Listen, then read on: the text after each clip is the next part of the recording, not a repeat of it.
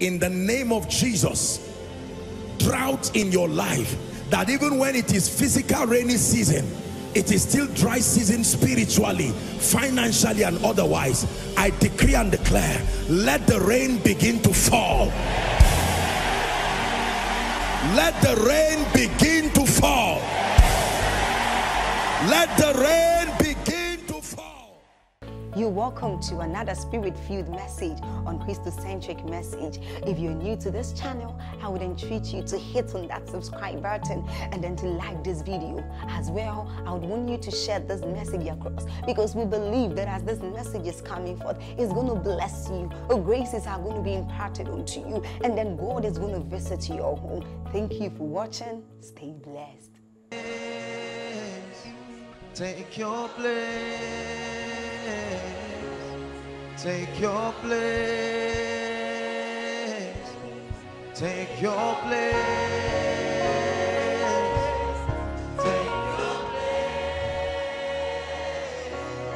Take your place. Take your place. Take your place. Take your place. Sing it to him. Jena na na de na Maria. Jena na na moso na na Maria da da. Jena na na na moso na na Maria. Take your place. Take your place. Oh, oh, oh. Oh, oh, oh.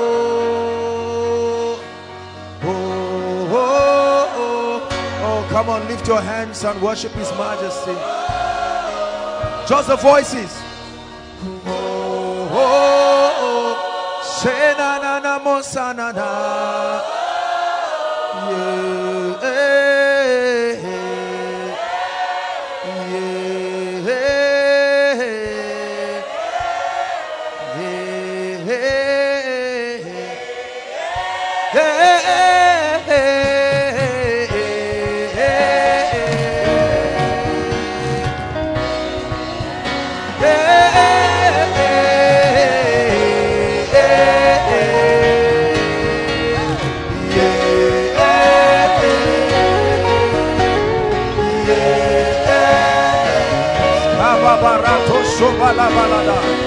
it's a chant in the spirit.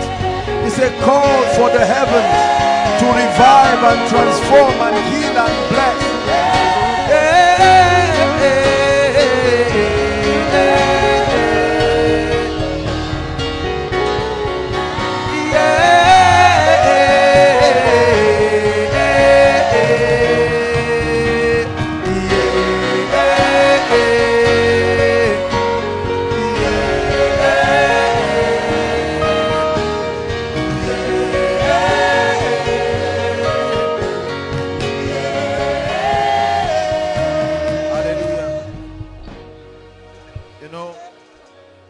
From the time, listen, right from the time we received this song has been a chord for me in the spirit. There's something about receiving specific songs for seasons. There are many songs by the grace of God that we have received in this place, but there's just a strange anointing upon this song. It's like a call and response. It compels something within you to respond to the heavens. I've tried to stop singing this song, but it will not leave. It's a chant in the spirit. It does something to my spirit. It does something to my spirit. Yeah, yeah, yeah.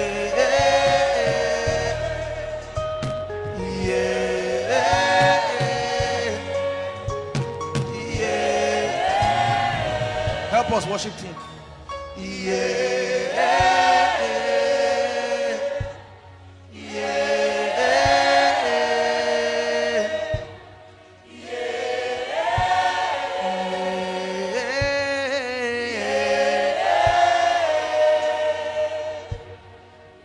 Part I like. Yeah.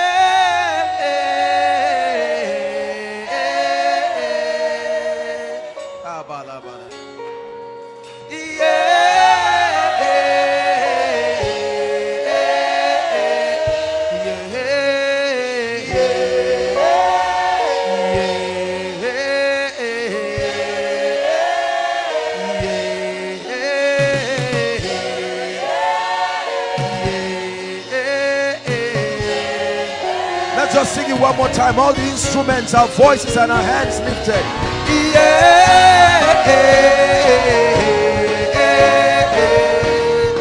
Shemanana mosanana.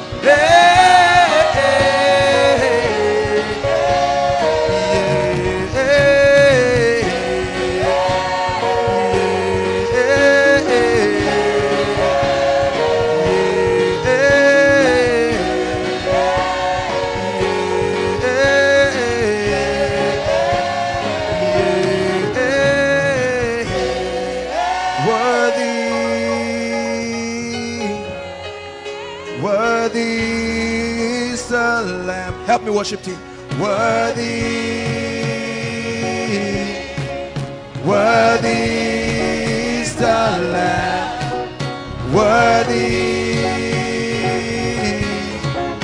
worthy. Just the voices. Worthy,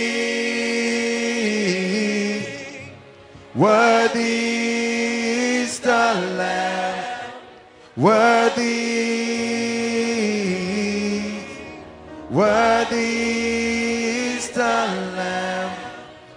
Take my body, my soul, my spirit, breathe on me. Take my body, my soul, my spirit, breathe on me. Yeah, yeah.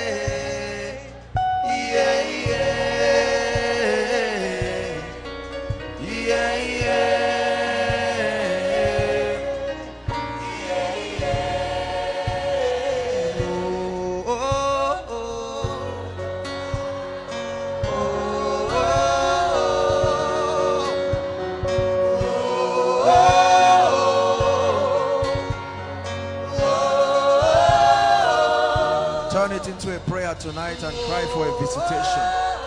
Lord, I have come to feast at your table. I have come to feast at your table.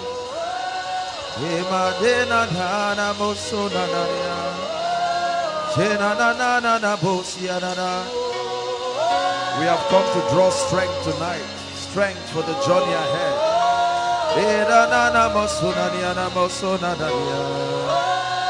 Shena mosona na mariena na mosia. Shena na mocha na mariana balana basera dia.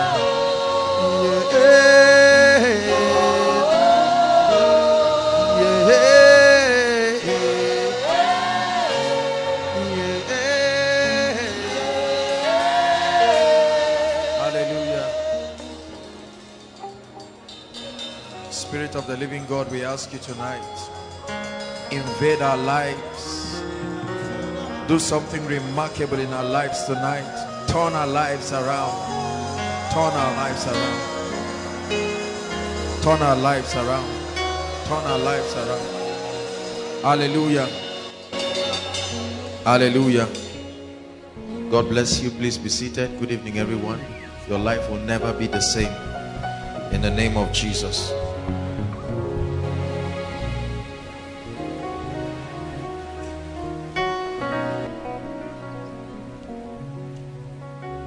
Hallelujah.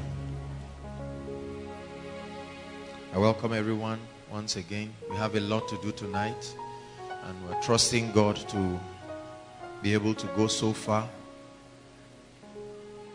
Every moment in His presence. Let me tell you one of the reasons why the presence of God should be greatly desired. In his presence, there is not only liberty. In his presence, there is wisdom. In his presence, there is understanding. It's in his presence he reveals to us the mystery behind the happenings in our lives. And he shows us the system. Hallelujah. Hallelujah. Apologize for that. Praise the Lord. Tonight's teaching is going to bless us in no small way. I like our hearts to really, really be opened. The Lord wants to speak to us by the power of his Spirit. Hallelujah. The Lord put something in my spirit that I'd like us to write down, that I think will be very important, and it will set the pace tonight. There's so many people outside. As we always say, you are part of us. And I know that the Lord brought you to bless you. And do not let distance distract you.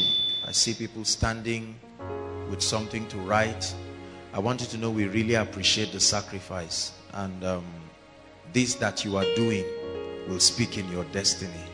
In the name of Jesus Christ. You see, when God gave man the mandate to dominate, the word dominion means sovereign control. Sovereign control. And every religion, every movement promises one thing: dominion.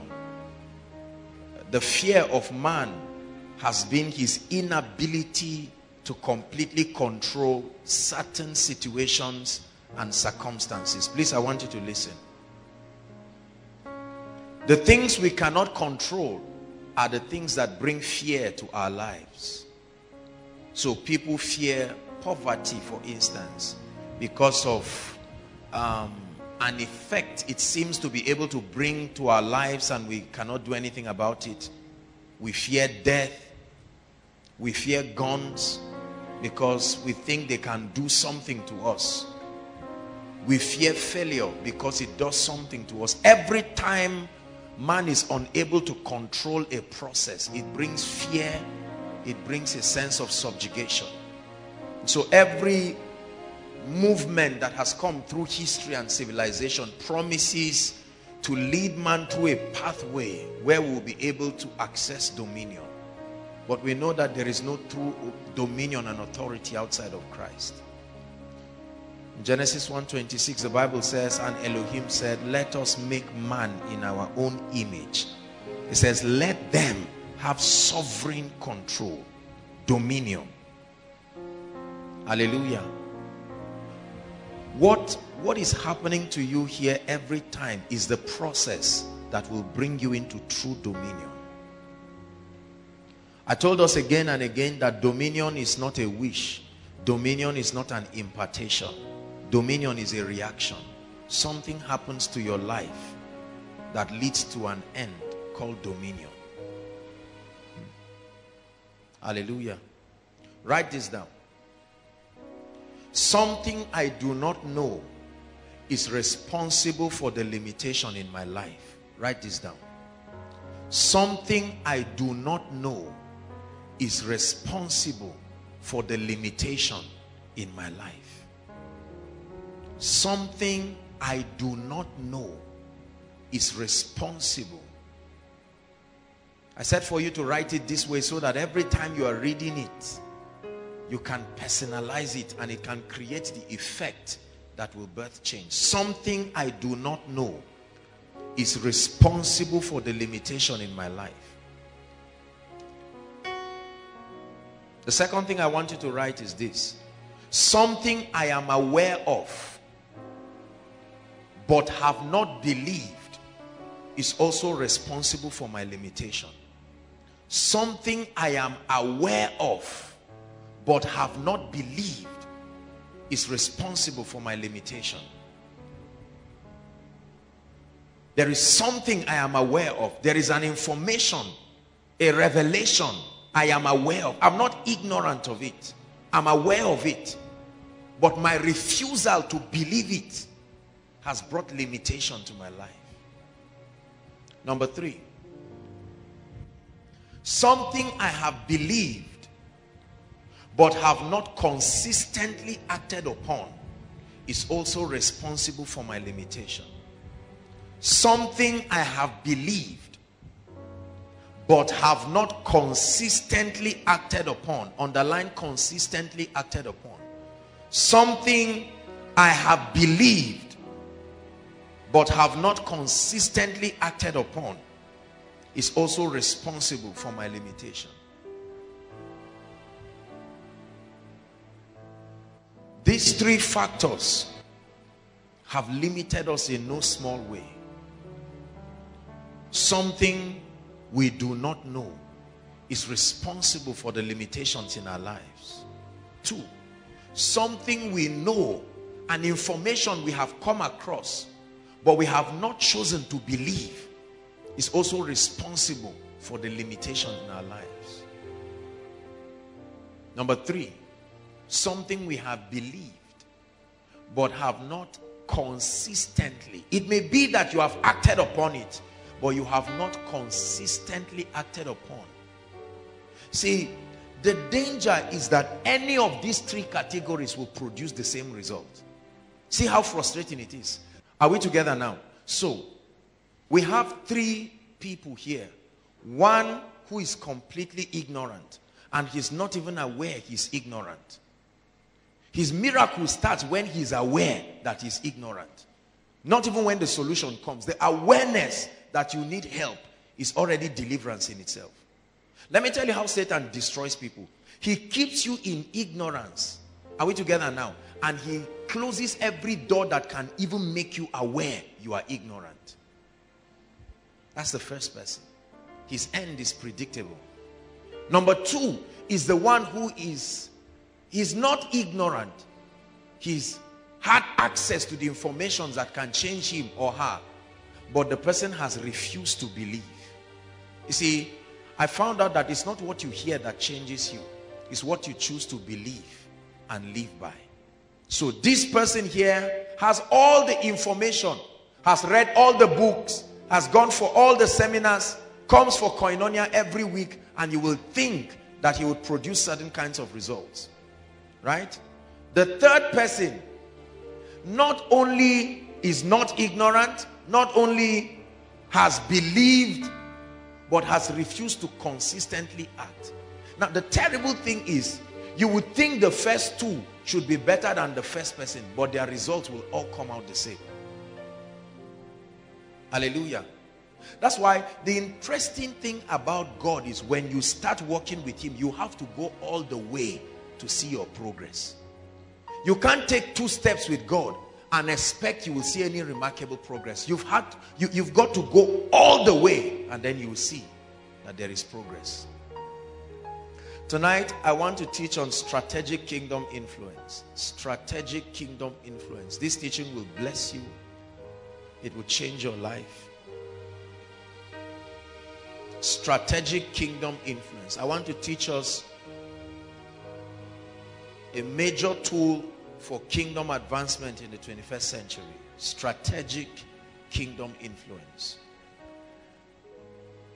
One of the, please look up, especially those of us who are pastors, ministries, fellowships, and groups. I think I don't know if it was the School of Ministry students, we were having a discussion yesterday. And I was telling them, a true shepherd, listen, please. A true shepherd must build people intentionally. There's no lecturer who comes to the lecture hall guessing what he thinks the students should become. Are we together? The students don't even know what they should become many times. A few may know. But the lecturer is only a lecturer because he is privy to an information. He knows what the students should become if they diligently stay under his tutelage. When Jesus came, he knew what he wanted the disciples to become. He wanted them to become apostles, envoys, advocates of his ideology. and he knew exactly what to do.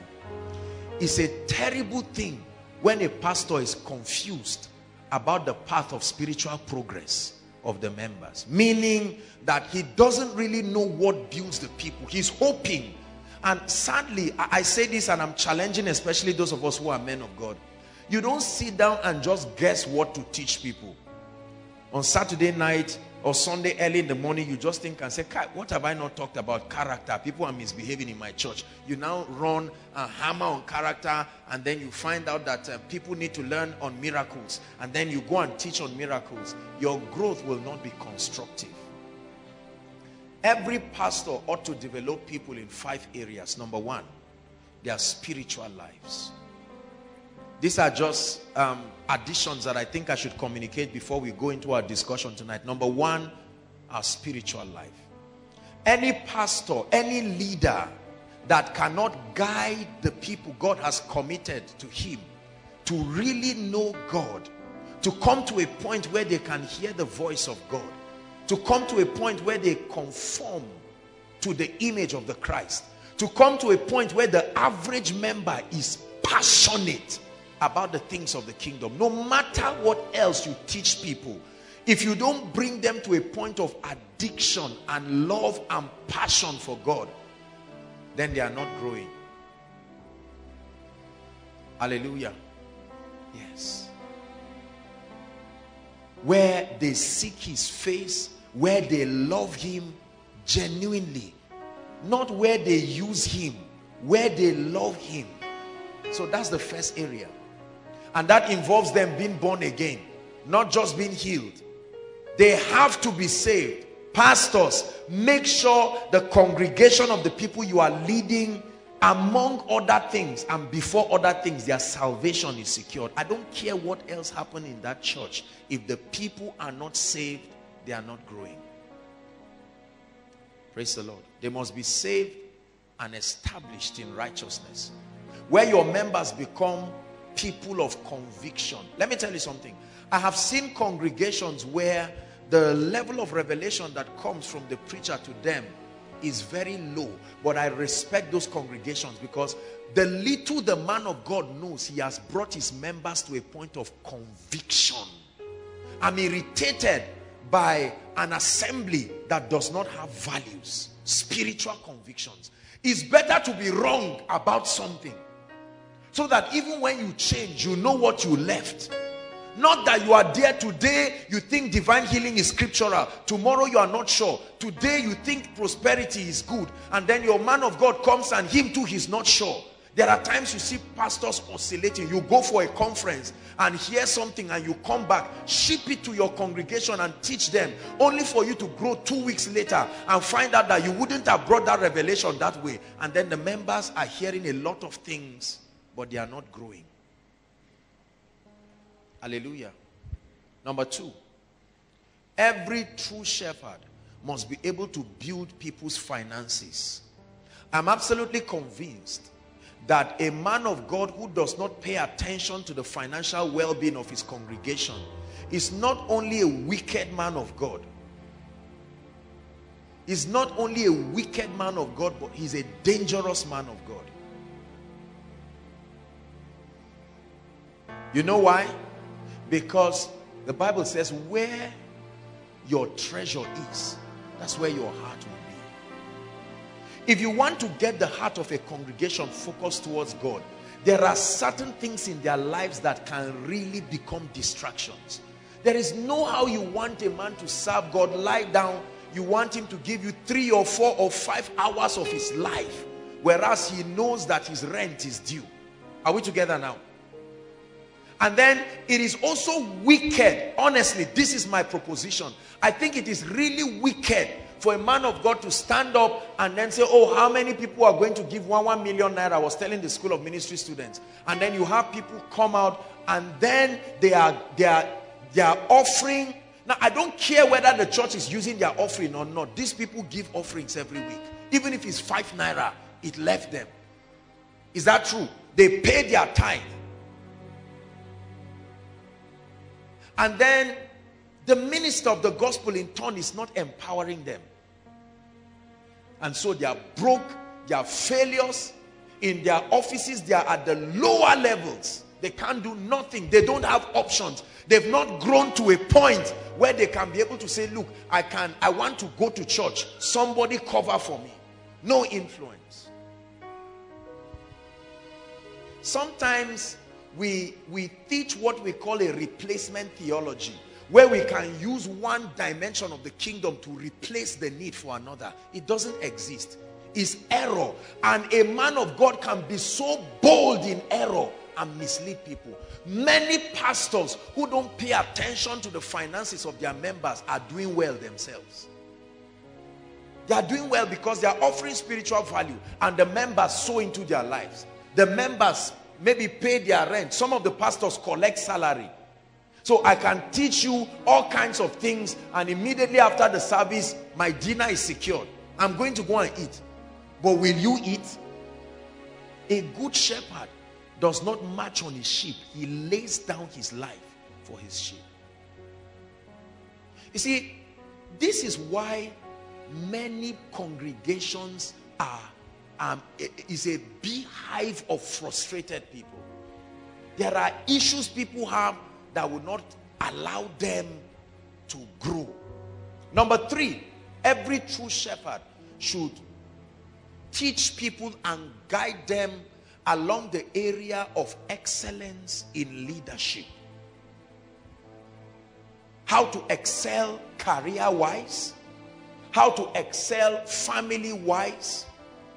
Every church, every congregation is a unit of family. You cannot have an irresponsible father, a very wicked mother come to a church. What do you think that bad father will become as a HOD? He will translate his understanding about fatherhood, and that's what he's going to use to lead the department. Are we together now? Every armed robber came from somewhere. He didn't fall from a tree. Are we together? Every prostitute or harlot came from somewhere. All those who are making a mess of society came from family. And a platform like this, the church, is an institution that influences the mindset of people, gives them very, very scriptural perspectives on leadership.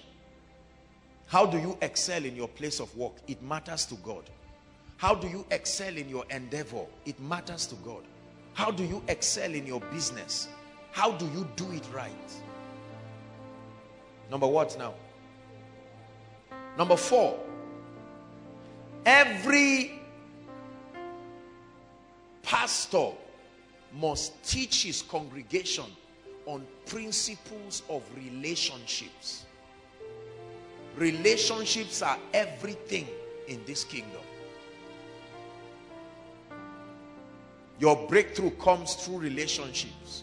The tragedy in your life comes through relationships. Jesus understood this. He didn't play with relationships. We lose opportunities because we do not know how to master relationships. We lose destiny helpers. Money is not everything, as important as it is. One ability to maximize a quality relationship will give you what 1 billion will not give you. Relationships. Hallelujah. Number 5. Every pastor must be able to teach his congregation how to be agents of national transformation.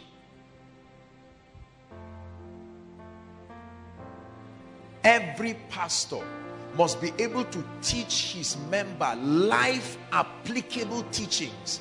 Teachings they can take outside of the confines of the church, back to society, and begin to shape cultures and change systems with it. Listen, let me tell you, the churches that command influence in every territory are the churches whose impact are felt even sociologically. It's not just by buying rice or giving people sewing machine or buying pot or killing cow. Those things are important. But it's not just about doing things. It's about institutionalizing a mindset within a territory. So the church becomes noted. Everybody within that territory benefits. There are so many people benefiting from Koinonia. The National Union of Road Transport Workers are benefiting. Rental services benefiting. MTN, Glo, Airtel benefiting. Are we together now? There are many people who may not be Christians but will fight to protect the continuity of Koinonia because they can see how it translates to the well-being of their own lives. So you build people intentionally. You don't just sit down and say, I got up and I feel like saying this today, and then people jump, and then at the end of the service you ask the people, what did you gain? And the person tells you, honestly, me too, I don't know, but my spirit picked something. You are not going to grow that way, I assure you. Did you know that I've taught us here, it's not your intention that becomes your reality, but your conviction. You want to be great, but something about your belief will limit you. You want to be greatly anointed, but there is something you must know. I'm telling you, you will thank me in the years to come for these fruits in the name of Jesus Christ.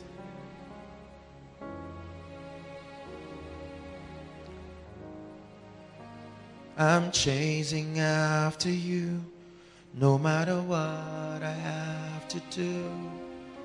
I need you more and more.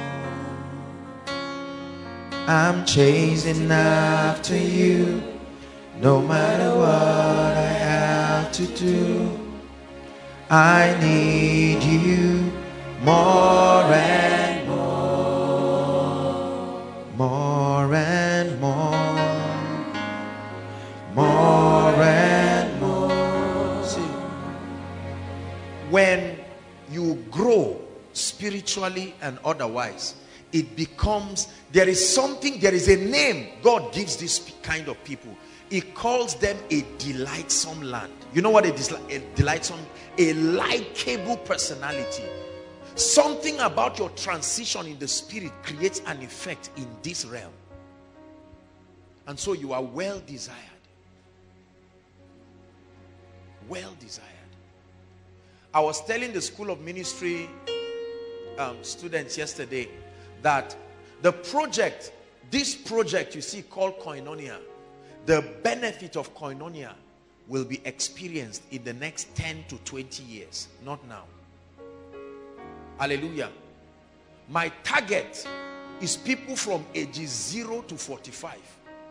Outside 45 you can join, but the target, that generation of individuals is what we want to target. In the next 20 years, many people you see now, 70 years, etc., in business, in politics, no matter how they want to hold on to power, many of them would have transited. It will now be our turn.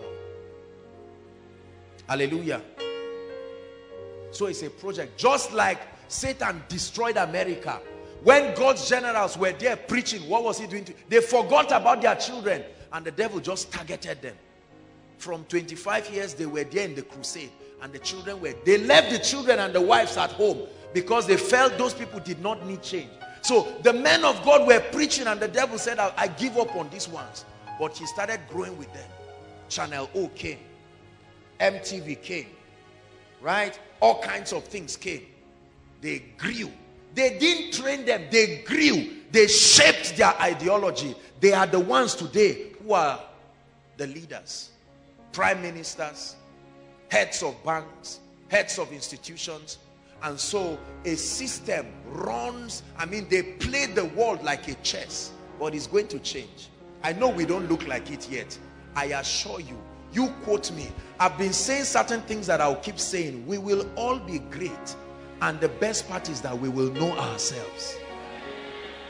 That's what will happen.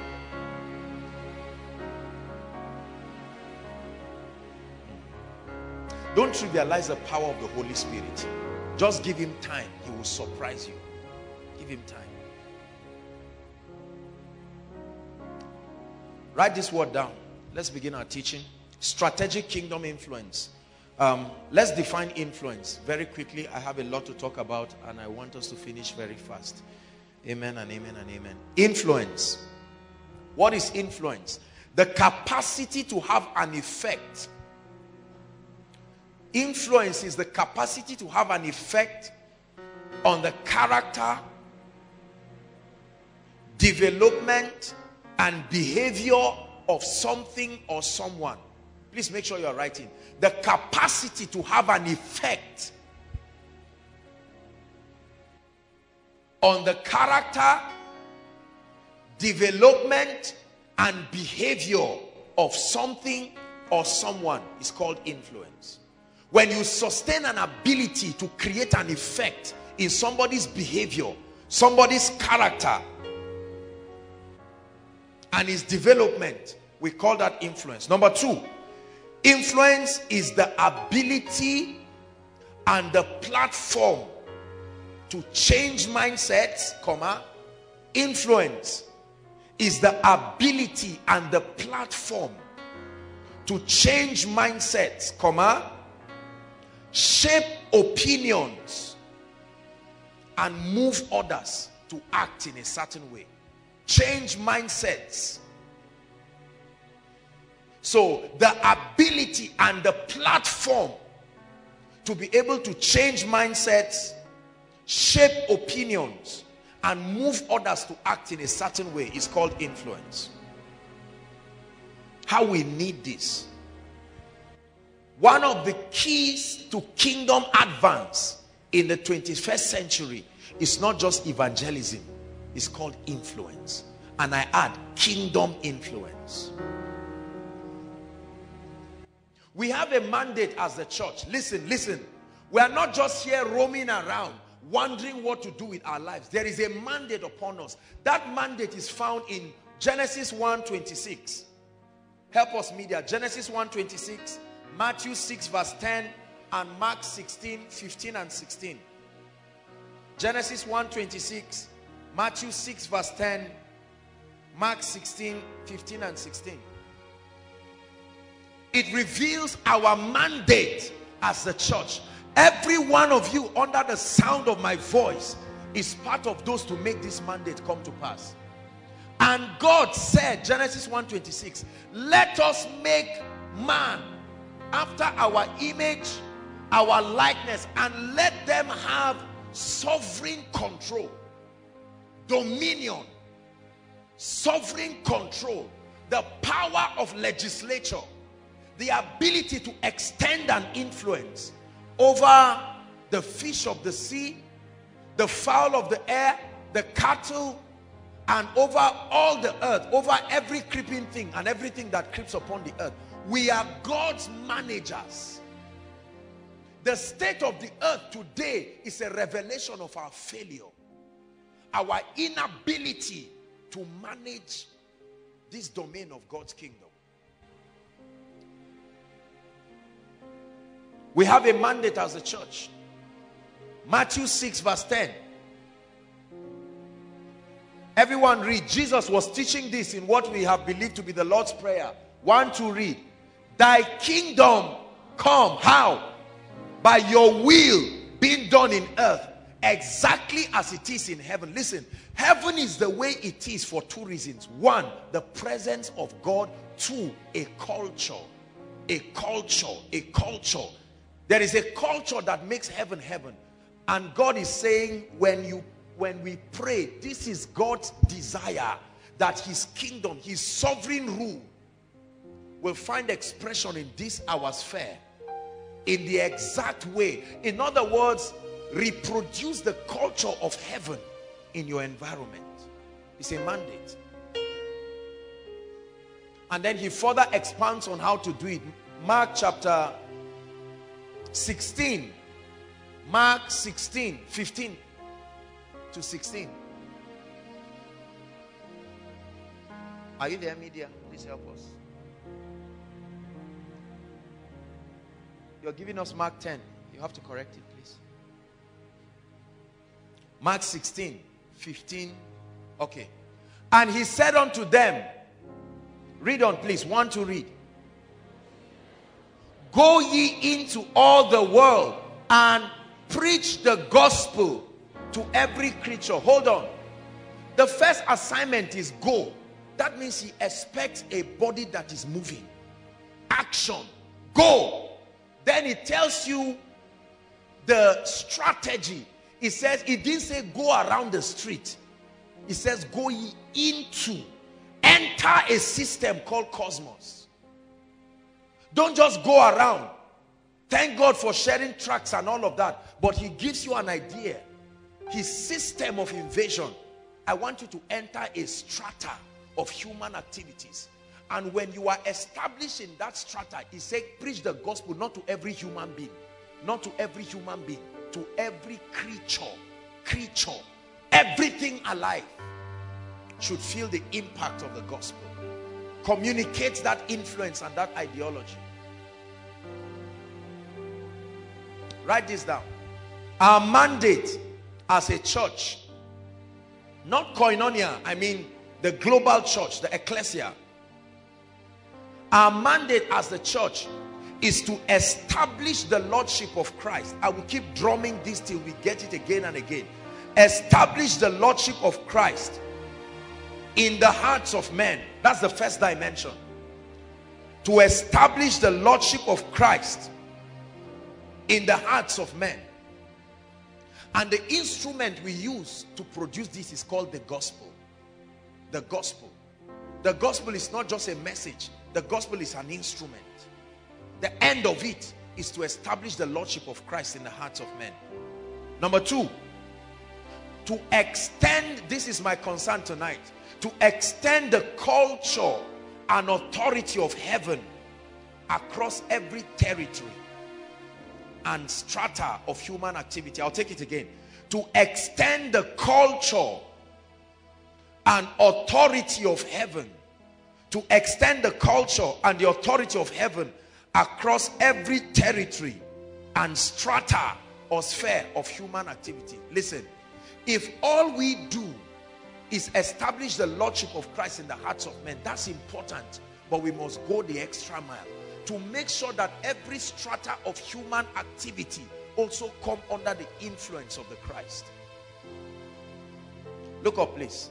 Let me tell you where our lukewarm attitude came from. Our lukewarm attitude came from preachers who, in an attempt to make us have the perspective of eternity in view, have trivialized the necessity of the church today. Are we together now? So in a bid to teach us and prepare us for rapture, teach us about the second coming of Christ, etc., etc., right? We push it to the limit. And then we give people an idea like every other thing is a waste. Every other thing. Don't worry about building no house. Don't build any business. Don't do anything. It's unnecessary. Just make sure you love God and remain rapturable. And we say that to justify. And then we find out that after 20 years, Jesus has not come.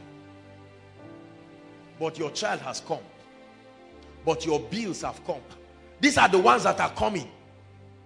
Jesus that you are preparing for is coming, that's true, but he has not come. But your bills have arrived, right? The need for your responsibility has arrived. We have to be careful the way we teach people things. Many of us are well-meaning people, but we are victims of an ideology that must be balanced. I'm always obsessed with balance.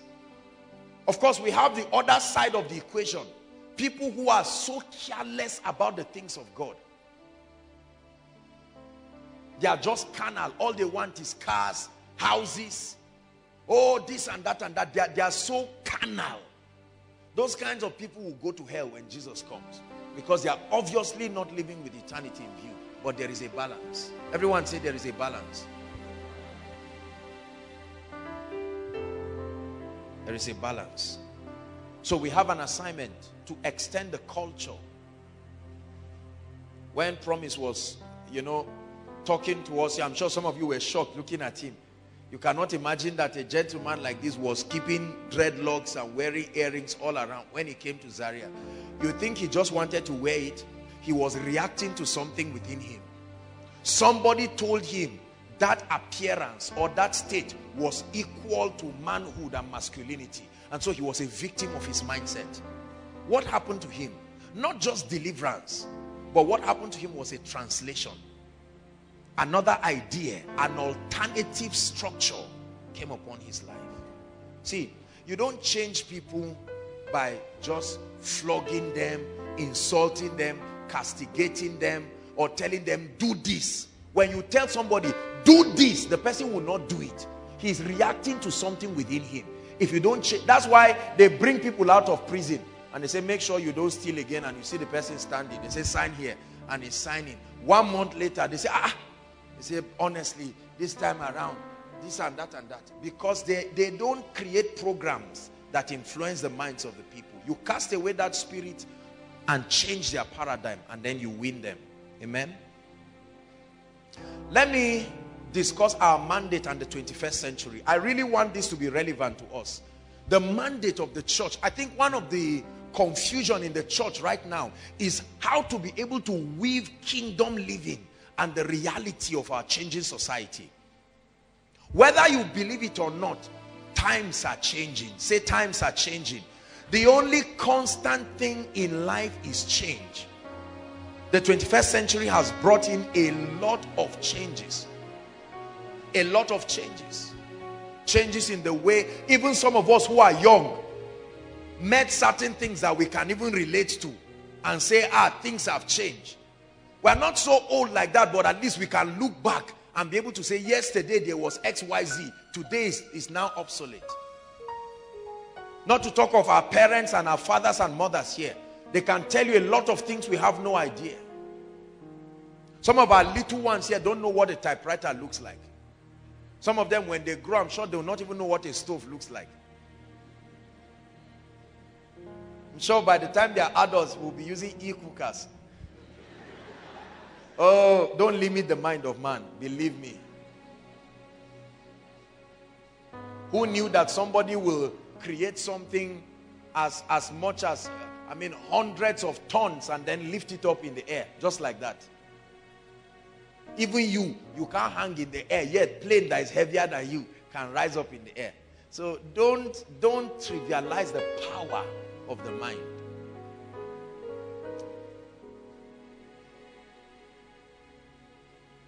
Cultures have changed. The interests of people have changed. Perspectives have changed. Technology has changed a lot of things. Technology has changed our appetites. The world right now is only hours away from anywhere. Anywhere, hours away. I'm sure that in the next future, or in the next maybe 5-10 years, I'm sure you may not have to dial numbers to call them again. They will program them to work with your mind. I just think of Nas and his phone beeps. It can happen. There's artificial intelligence in phones. Phones can feel, phones can record, they can have memories. So the 21st century is here. And what is the attitude as far as our mandate is concerned? Because the old ways of doing things, even as far as kingdom advancement, will no longer be effective. I think it was School of Ministry again. I was telling them, did you know that right now you can stand near an influential man's daughter attempting to preach to her? They can just snap you, and in 5 minutes the police are coming to catch you and they'll say you are harassing her. Are we together now? You are harassing her. So the world is gradually strangling the opportunities, the access points we have to reach people. And we must be able to reinvent ourselves by the Spirit of God, to adjust to the change and yet be effective in communicating our mandate. Is God blessing us?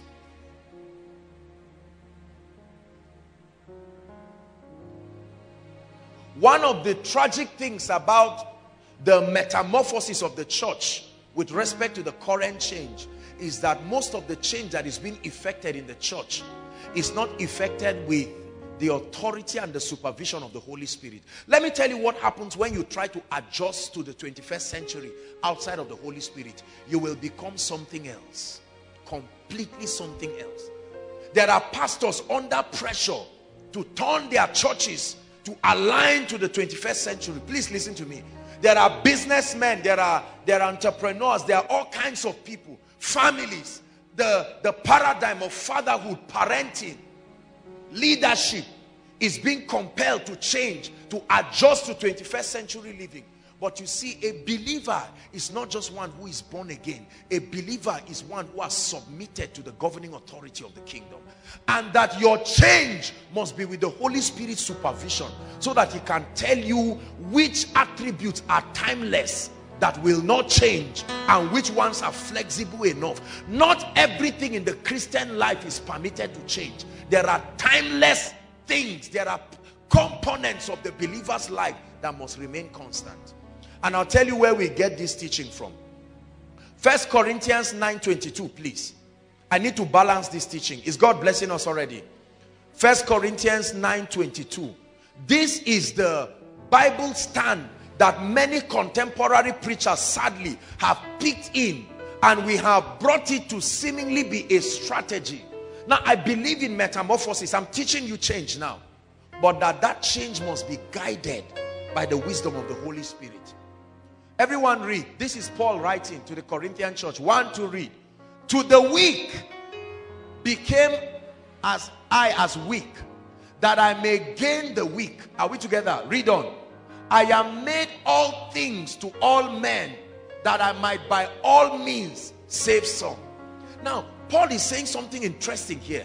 Let me translate this for you. Paul is saying, I can become anything to anybody. This is a nice verse for Satan to take advantage of. Meaning, become a smoker to smokers. Are we together? Become a prostitute to prostitutes to win them. That's not what the Bible is saying. But that's what has happened in many churches. In our obsession to metamorphose and become relevant in the 21st century, we have been misguided by this scripture. And many things that happen. There are churches where members vote the sermon for the week that the pastor preaches. Are we together? There are churches where all kinds of things happen. Now, I don't insult these people. At least they are serving God. But that's dangerous. We are removing certain ancient landmarks. So as I attempt to teach us on, that's why I call this strategic kingdom influence. Not just kingdom influence. It must be strategic. Meaning the Holy Spirit is involved. Hallelujah. The idea, listen, the idea of Paul here is that I am able to make adjustment. The idea here is not an idea about living your convictions. It's an idea of making adjustments. The summary of this entire communication is that Paul is saying, because of the reality of my society, I am able to make adjustments. Listen, any church, any pastor that cannot adjust should be ready for empty pews. I repeat, any pastor, any businessman, any CEO, any worker that cannot adjust. Notice, I didn't say leave your convictions. Adjust means to create allowance for the excesses of people. Adjust means to create allowance for the limitations of people. Adjust means to create allowance for the perspectives of people. When you become rigid and stringent, forget about advancing the kingdom into this world. One of our fathers who has done that most remarkably, that is a model for all of us, is Papa E.A. Adeboye. I've studied the Redeemed Christian Church very carefully, and what has been the secret of their exponential growth and influence. I will tell you, the key is this flexibility, not compromise. There is a difference between compromise and flexibility.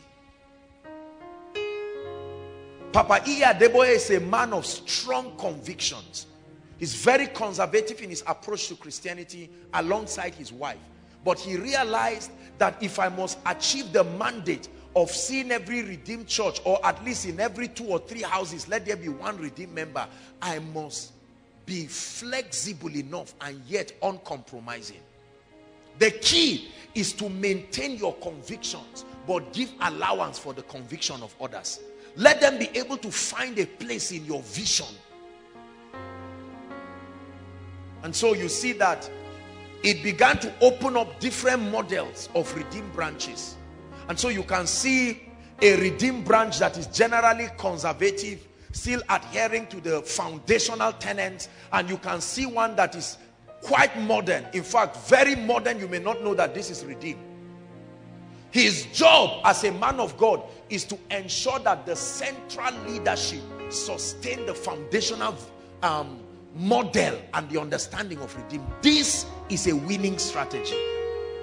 So you can find redeemed in France. You can find redeemed in certain places that you would not expect. Many pastors are unwilling to bend. We are stringent on our ideologies, and we do not want to create flexibility. So the key is that we must be able to make adjustment. Everybody say adjustment. Adjustment is one key to strategic kingdom advancement. You cannot say, I cover my hair. I don't believe in wearing trousers, for instance, or living here, and you say any other person I come across who I see with trousers or hair not covered is a devil. I tear the person down. You are going to be frustrated.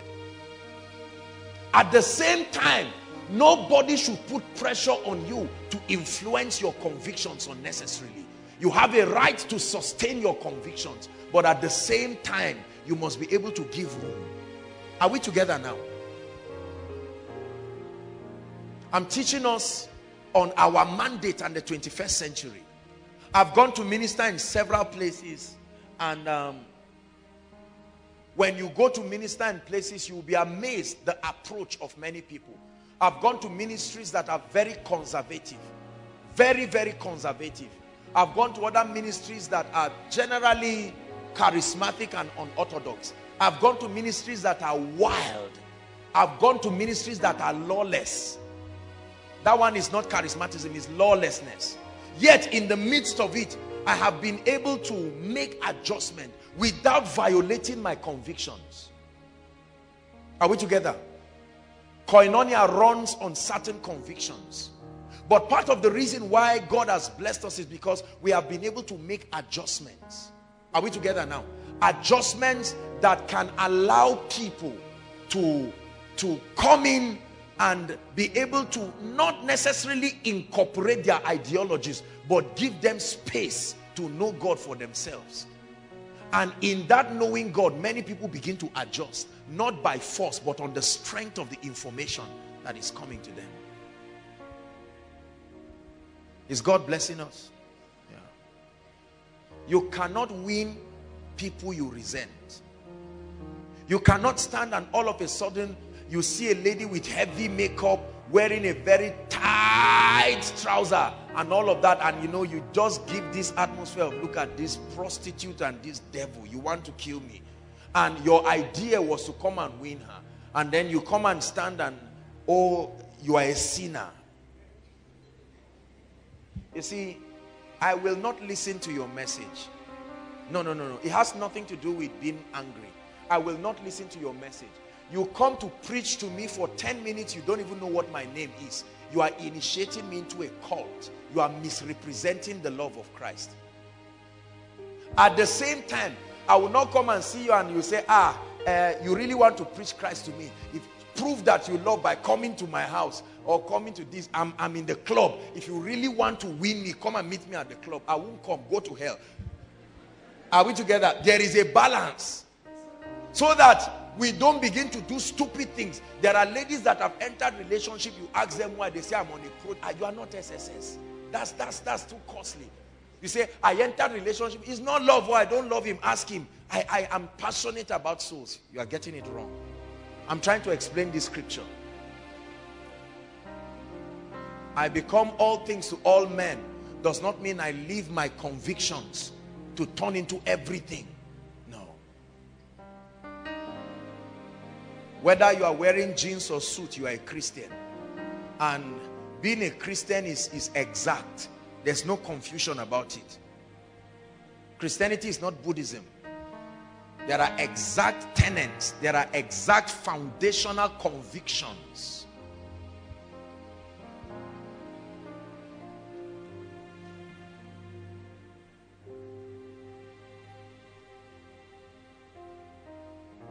Write this down. We must carefully study the word. Please, let's write. Let's hurry up.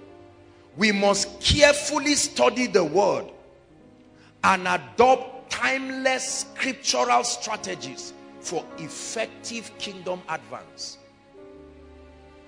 We must carefully study the word and adopt timeless scriptural strategies for effective kingdom advance. Listen, the key to kingdom advancement is found in the Bible. Timeless secrets that can advance the kingdom through any culture, any kind of civilization. And when we study the Bible, we will find therein secrets that can survive any kind of sociological metamorphosis. It doesn't matter what dispensation, the truths there remain timeless. Keys to kingdom influence. Let's discuss now.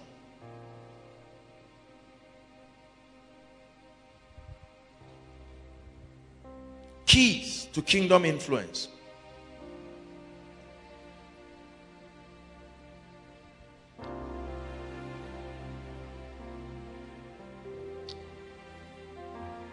Ask and I'll give the nations to you, oh Lord.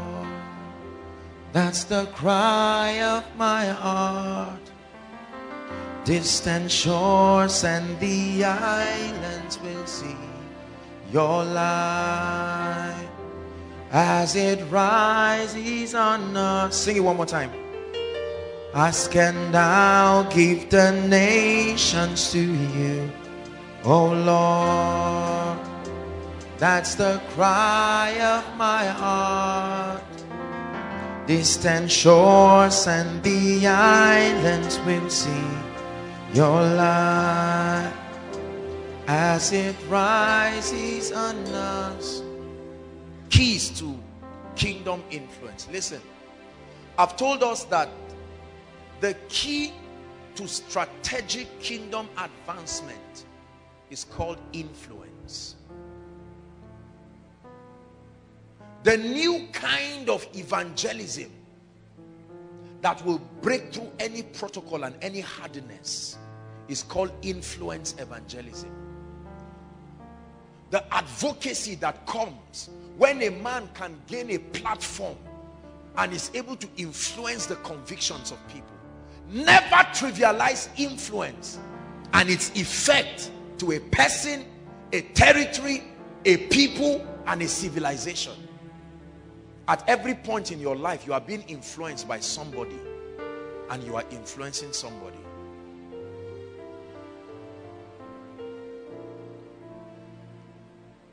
Keys are very important in the kingdom.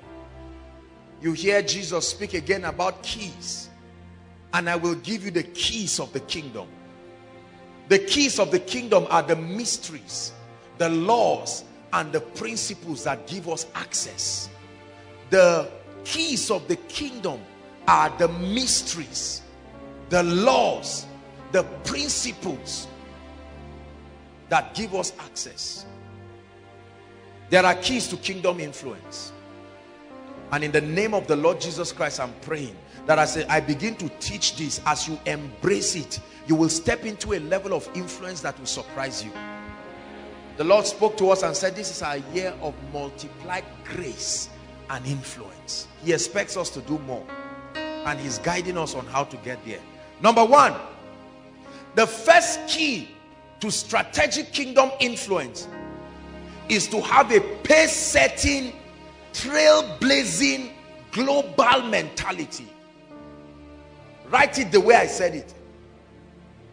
Don't write your idea. Pace-setting, comma, I took time to write it this way. It's supposed to create an effect. Don't scatter it. Pace setting, comma, trailblazing, comma, global mentality. Write it and look at me. Let's cane out certain mediocrities in our mind. We're on our way to better days. We're on our way to better days. We're on our way to better days. Hold on. Pace setting, trailblazing, global mentality. See, many of us are still growing, and we're still coming into the comprehension of how low and depraved our thinking and our ideology is, as marketed to us by our institutions, as marketed to us by our upbringing, as marketed to us by our Christian advocates, our pastors. We are largely victims of the thinking of a man who have sat under for many years. Our approach, the approach of the average Christian is not global. The approach of the average Christian is not pace setting. We are comfortable with mediocrity, yet we want to command influence. A music artist, no global mentality, no pace setting mentality. So we are comfortable borrowing anything from anywhere, not yielding to the spirit of creativity that will launch us into unimaginable feats. There are many of us seated here who can do so much for God, but our mindsets are small. I have challenged the leaders again and again. Koinonia is an apostolic ministry. This is only a local platform for us to meet together, but the approach is global. The approach is way beyond Nigeria and Africa. You see, we must be able to excel. Let's look at a few scriptures. Matthew 5:14. Then Deuteronomy 6:2-3. Media, you have to help us. We really have to be fast. Jesus said this, Matthew 5:14. Write it down and please look up. 1, 2, read. Ye are the light of the world. A city that is set on a hill cannot be hid. The second statement explains the first line. It says you are the light of the world. Then it compares you. It says you are a city. In other words, can a city that is set on a hill be hidden? Global approach to life. We start up businesses with no idea of global approach. The average business in Nigeria, if it lasts 10 years, is a miracle. 15 years is a wonder. We don't think far. Right? The average church, do you know how many churches start in January and by December they are dead? Because the way the pastor started and was running, you would think rapture will happen tomorrow. And he runs, no sense of leadership, no pace setter, trailblazer mentality. We come into a system and do the exact same thing. Listen.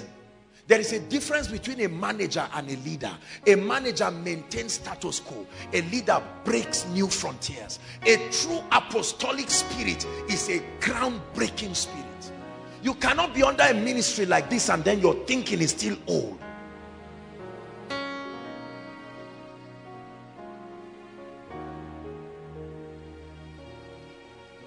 Daniel 6 verse 2-3.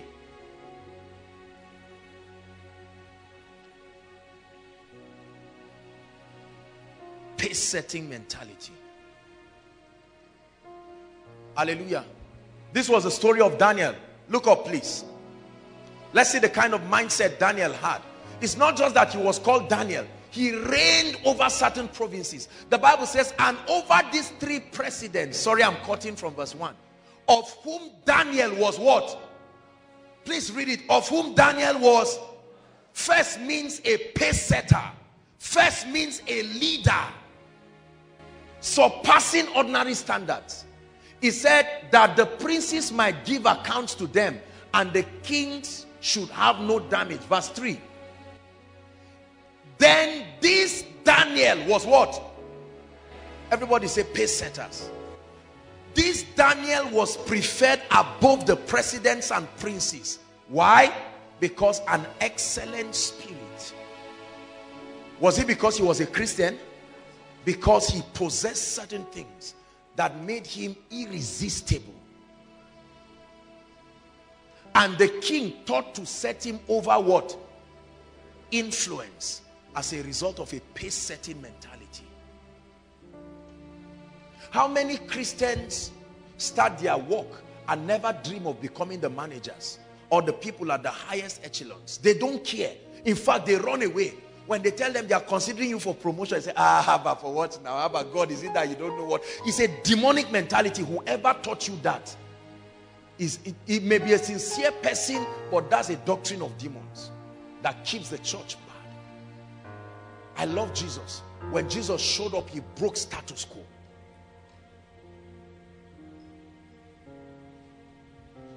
Genesis 41. Give us 33, then we move to 38 to 44. Please, very fast.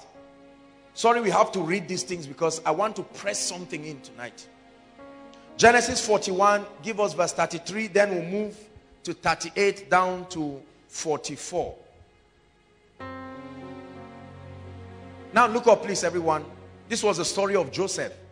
Now therefore, this is Joseph advising Pharaoh. Now therefore, look out for a man discreet and wise.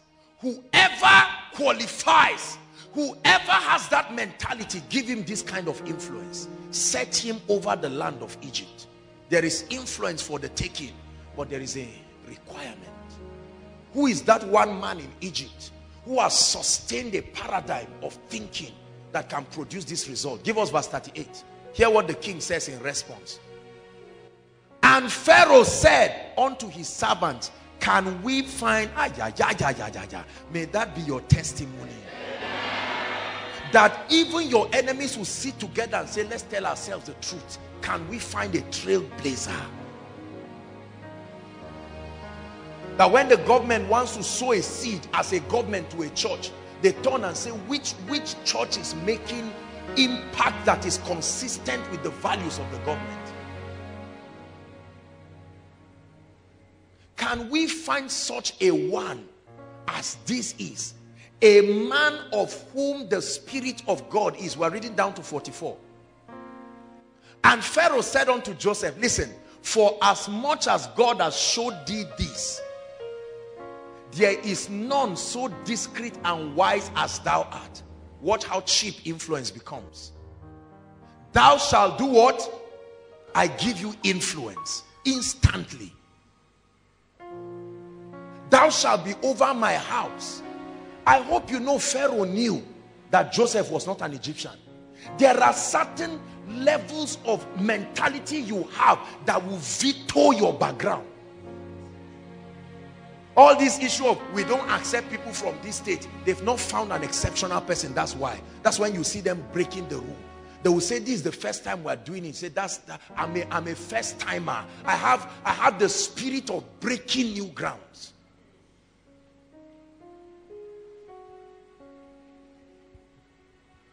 Thou shalt be over my house, and according to my word shall all thy word shall all the people be ruled. Can you imagine? That's a costly, that's a risk from Pharaoh. It says, only in the throne will I be greater than thou. And Pharaoh said unto Joseph, see, I have set thee over how many? All the land of Egypt. Do you think that's good for the kingdom? Do you think Joseph's father and brothers would have been allowed to come to Egypt if he didn't have influence? Are we together now? Can you see the advantages of his influence? His influence afforded him to say, where's my father? The same way when you have influence, you can look at somebody and say, you said you are looking for a job, please come. I know you.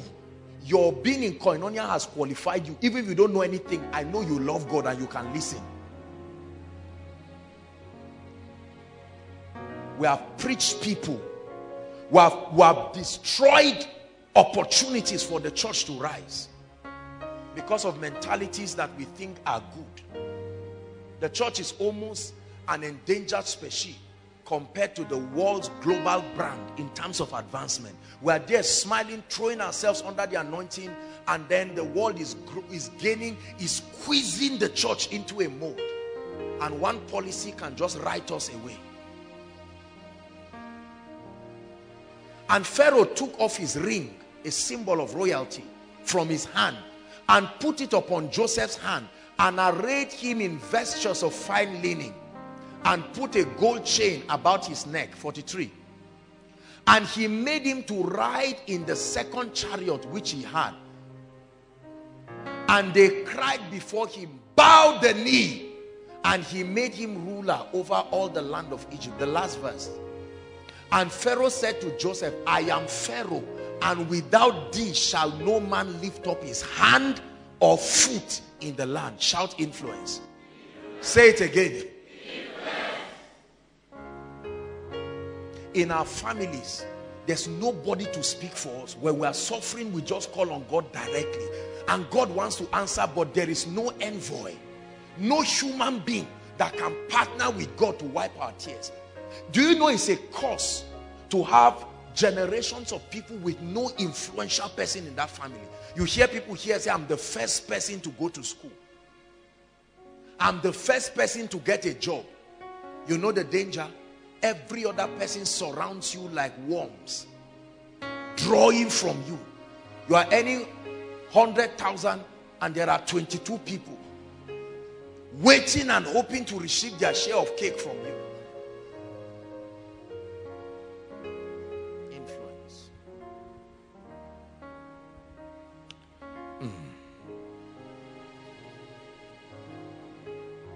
Leadership is the passion to excel. When I talk of leadership, I don't just mean ruling. Leadership in terms of excelling. The passion to excel at an uncommon level. I'm explaining to you what pace-setting, trailblazing global mentality is. In one word, is leadership. The passion to excel at an uncommon level so as to gain access over that sphere. Listen, the reason why you excel is so that you can rise to the highest level and then be able to gain access. We need men and women who have access. And I tell you, Koinonia, hear me. This is what you are becoming. Are we together now? Oh, this is what you are becoming. Just give us time. In the next few years, you know the way if somebody is walking and he says, my name is Nas Dangote, even if he's not related to Dangote, that name has already brought favor to his life. I trust God that Koinonia in the future will be, it will be like a signet ring of favor. I will never pastor and lead people who are failures. We just comfort ourselves and no. A passion to excel. You are in agriculture, you are thinking, how do I lead? Not Kai, how do I get my small one mudu of beans, me and my wife, she's not even complaining. You are not pace setting. You are not trailblazing. Remember that if all you want to do is succeed, you are carnal. But if you want to succeed to gain influence and allow God come into that space, you are an ambassador. Always attach a kingdom motivation to your pursuit. And then there is no level of pursuit that will embarrass you. I will never be small. I hate it, and it is for the kingdom. Number two, the second key to kingdom influence is character. You want to command kingdom influence. In our generation today, you need character. Everybody say character. What is character? Christ-likeness, moral uprightness.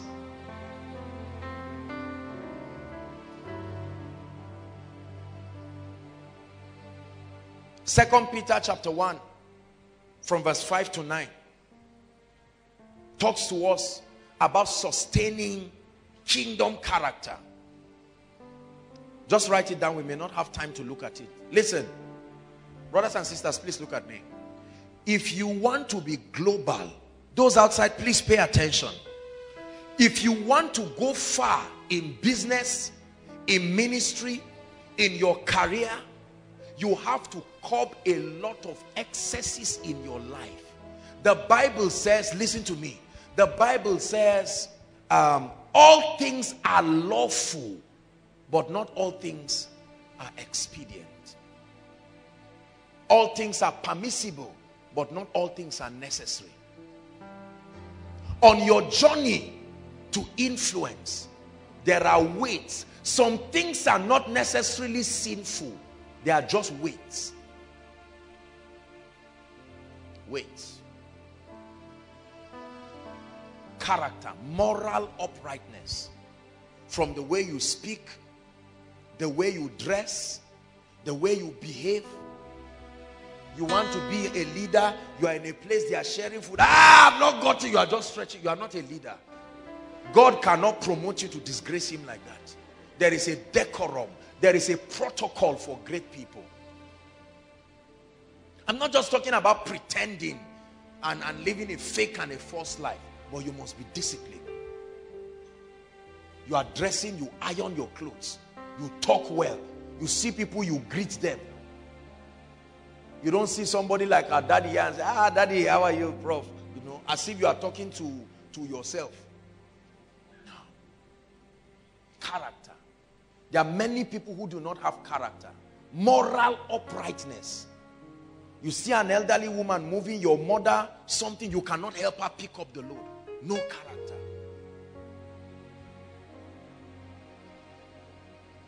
There's this wild nature that our generation of young people have that we must tame and cut away.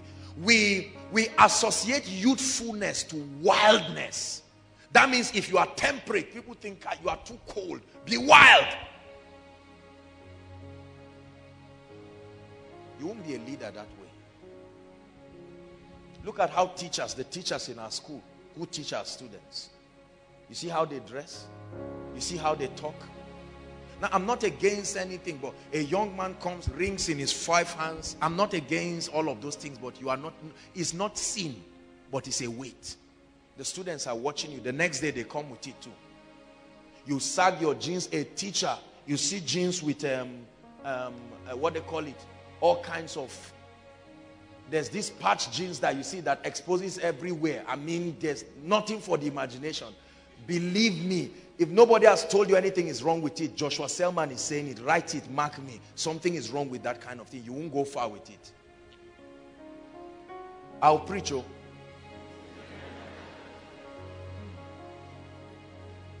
Hallelujah. See, there is a protocol to greatness. You must give up something to go up. You cannot go up with everything you wear with down. You are down because a weight held you. If you are ready to move up, be ready to drop some things. Vulgar communications. Don't speak intelligently. Many of us today cannot construct a good letter, a proposal, because our vulgar speaking and communication has destroyed us. You are writing something to apply for a job. You are writing you as you, for as letter 4. You see that? I need a job from you. Thanks. And the manager looks at it and says, look at all this nuisance to our company. We have labored to build ourselves, and these people are coming to destroy us. See, our generation interprets modesty as weakness. When your life is temperate, you feel guilty for it. Because we live in a generation where you must be loud and wild to be thought of. Those people will not last long. History is full of many of them. Prison cells are full of many of them. They created their own rules to life. Everybody say, I'll be a man of character. Say it, I'll be a man of character or a woman of character. Yes. Every bad wife was a bad human being. Every irresponsible father was an irresponsible human being. Every bad leader was a bad human being. You bring in your personality. You bring in your mindset. It doesn't just change when you become CEO. It's an attitude. Hallelujah. Moral uprightness. You are calm. Not the person moving around, gossiping about everybody, saying everything about everybody. No. Only cheap people do that. Only idle people do that. Hallelujah. There are rules for greatness. You ignore them, you will never be great. The level that God has brought us in ministry by the grace of God. You see all these people inside and outside. I honor God and I bless them. But never make a mistake. They didn't just come just because of the anointing. There are factors combined together. This is what I'm teaching you. See, let me tell you. People never become loyal to you until they probe your life and they are satisfied that you are worth being loyal to. Loyalty is not a gift. You earn it. Are we together? There are so many people who see, especially some of us young people, and they think the loyalty is just because of solidarity. No. Loyalty is a product of a track record. People probe your life and come to a point where they are satisfied with your convictions. And they are comfortable that you are a leader worth submitting to. You don't command influence just because you think you are spiritual. Character. There are many pastors who don't have character. You just get up and go and disturb somebody's house early in the morning. Peace be unto this house. And pastor so bang, bang, bang, bang, bang. Madam, is there tea? You think it's a nice thing. They are marking you. You represent boredom to them. No character. Are you anointed? Yes. Will you last like that? No. That's how we inconvenience a lot of people. You now meet somebody and prophesy to the person and say, transfer 7,000 or 10,000 to my account. God keeps quiet and you think he was right. He was very wrong. It's just his mercy that overlooked it. There are pastors who do that. The moment they say, I want to pray for you, what they say is, I want money from you. The moment they pray for you, they just say, transfer 2,000 to my account so that it can activate the faith. There is a place for seed faith. But many of the things we do, that's why a young man right now is associated with, the moment parents see certain people, even some of us young ministers, you go to pray in somebody's house and they are already suspecting. They are looking at you. You have to talk for 5 minutes for them to eat, to loosen up and say, oh, this guy looks very cultured. Character. You get to somebody's house in 5 minutes, you have entered their kitchen. They are frying plantain, you carry one, you eat, you go out. They are watching you. There are some of us like this. I must talk to you. I want you to become something. And we must curb these things. Don't do that. Say, no, we are free. They always allow me. No, see, let me tell you. Part of character is the ability to say no to some things that are even good. You must see. There are certain things that is like Esau. You are trading your birthright for it. There are times people have carried fat seeds and checks, something to give me. And the Holy Spirit will say, no.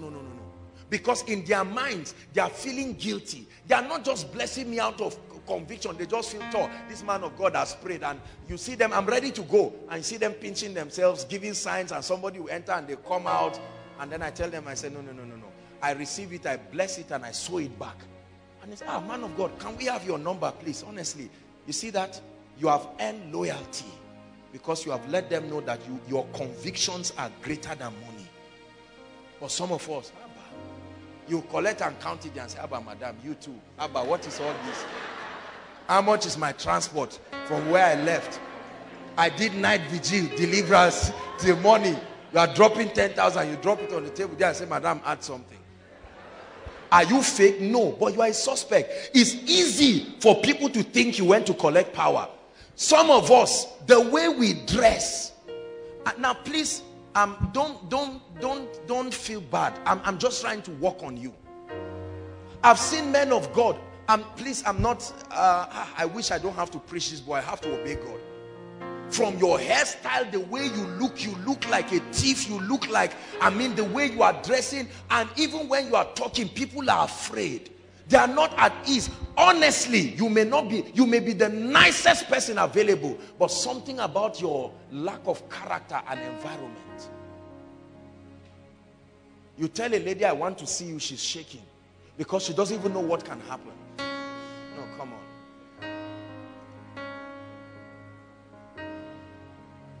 I want you to be on a project that you must be trusted. Be on a project. Be trustworthy. Not perfection, but you are sincere enough to be trustworthy. When people commit their loyalty to you, it's a trust. You don't disappoint it. How many pastors have dashed down the loyalty of people? Loyalty is a trust, brothers and sisters. So God is talking to some of us now who are careless with little things. You just sit down and send a text to 4 or 5 sisters. You make jollof rice for me. You, my birthday is coming by June. I want a suit. Sam, you buy this and that. There are men of God that do that. I'm sorry if you are in that category, forgive me, but it's wrong. I cannot imagine myself coming now to tell heads of department, all of you bring 100,000. My birthday is coming in June. Choir, you buy me shoe.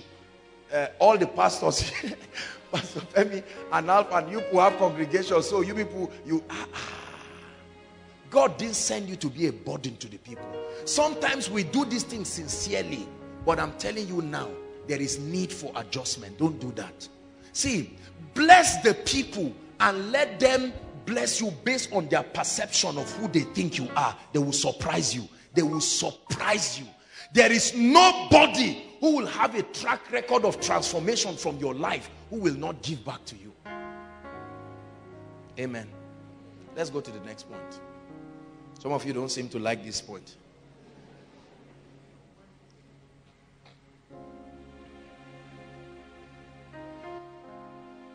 The third key to strategic kingdom influence is excellence.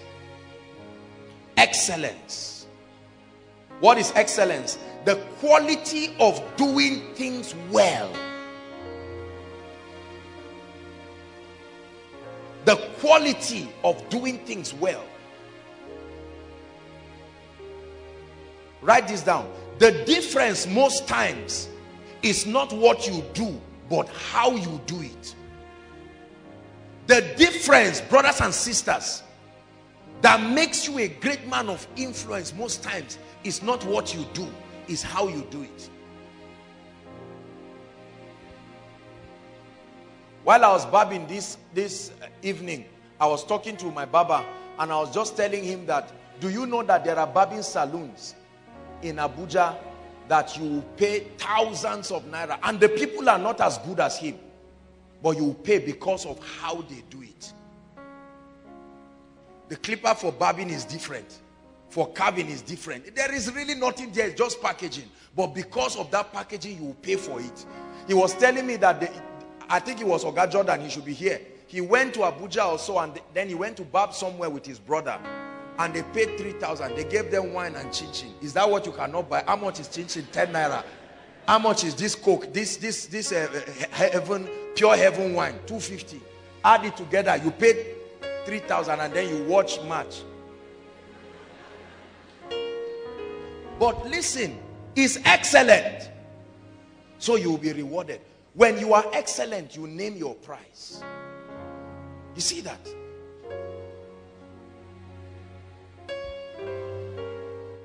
What you are doing now, are you excellent in it? Please let me talk to us. I know many people in Koinonia are engaged actively in all kinds of things. But I want to challenge you, are you excellent? Oh, you make kunu. You think it's small, but are you excellent? Why don't you think of a way of doing it very well? Don't say kunu is not nice. If you make it well, I will buy it. I think someone in the protocol, he has some popcorn machines on campus. And then I told him, I said, I want to taste your popcorn. Let me see what and what do you put there. And he was telling me what he said. All that one is stories. Bring it, let me taste. Let me know whether you are excellent. See, let me tell you something. The minimum standard in our world today is excellence. Even if you don't have the finance to grow into it, have the mindset first. So you have only one cloth, and that one cloth will make it look as if you are not excellent. You are, because already you've had an ideology of excellence. You iron it. You look smart.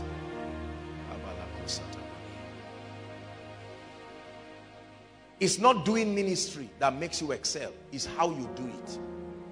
It's not preaching that makes you excel. It's how you preach. It's not doing business that makes customers come to you. It's how you do it. It's not doing your job that makes you excel, but how you do it. Exceptional people most times are not necessarily super skilled people. They are just people who have been able to force their value to be recognized. Excellence. Say, I'll be excellent. Say it again, I'll be excellent. Number 4, give me a few minutes here and we'll pray. Open your spirit and your ears right now to what you're about to hear. The 4th key in our day, in the 21st century, to strategic kingdom advancement is called results. We're on our way to better days. We're on our way to better days. We're on our way to better days.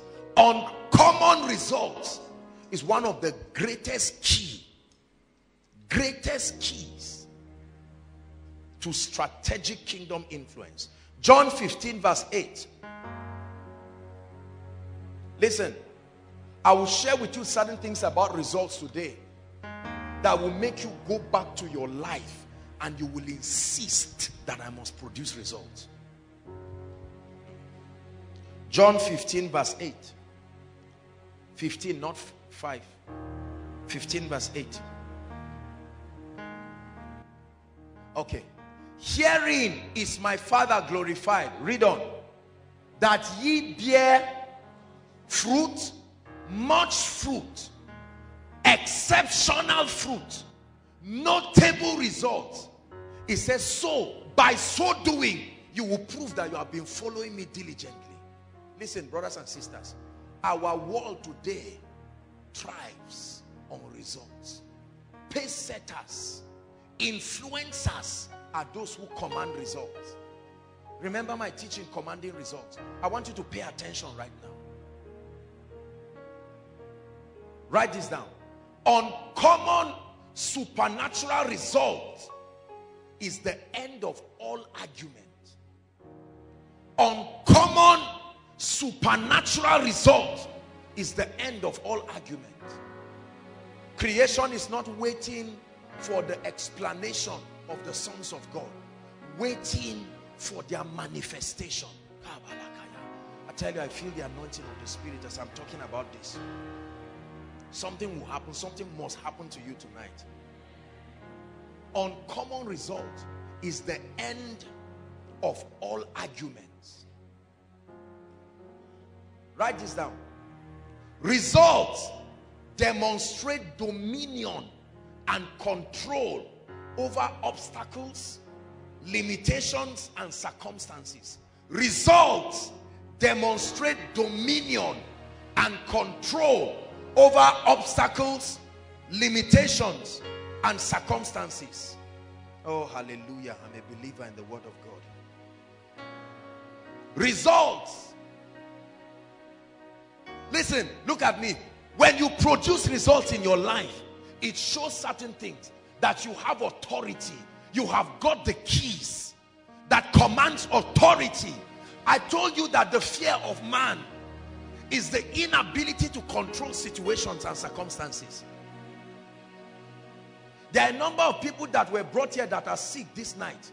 That's a situation That's a circumstance. You hear them say circumstances beyond our control. And whoever can bring it under control must command influence. Mark Zuckerberg wields tremendous influence because he was able to bring a particular dimension of science under control. Uncommon supernatural results are a sign that you truly have authority over circumstances. Part of the reasons why there are so many people inside and outside is because by the grace of God and with all humility, to an extent, God has been able to grace us to show that we have sustained certain keys to command consistent control and dominion over certain aspects of life. I was in Kaduna when we ministered, and we were in the restaurant together with my people. We were just trying to eat, have a meal before we rush and come back to Zaria. And while we were there just trying to order a meal, a woman looks at me, and the woman was looking at me, and now I started feeling embarrassed. I said, "Madam, do I know you?" She said, "You are Pastor Joshua." I said, "Yes." She said, "Well done, sir." And I looked, I said, "Madam, how are we?" You know, I was playing with our little boy, and I said, "Where do I know you?" And the woman just nodded. She said she was going to tell me a little story. And she said, "I came for counseling 2 years ago, looking as wretched as anything. A single mom with a child, no hope for marriage, finances crashing, everything being destroyed. And you prayed for me and you prophesied. You told me that they were going to call me back to the job and they will send me to the marketing department and I should go there." Say, "Man of God, that's exactly what happened. They sent me to the marketing department and I was sad." And she did her hand like this. I saw a ring. She said, 2 months ago I got married, even with the child. She pointed outside and I saw a clean black E-Class. She said, "Will you believe that I will be the owner of this?" Brothers and sisters, say results. One result will end every kind of argument. Every kind.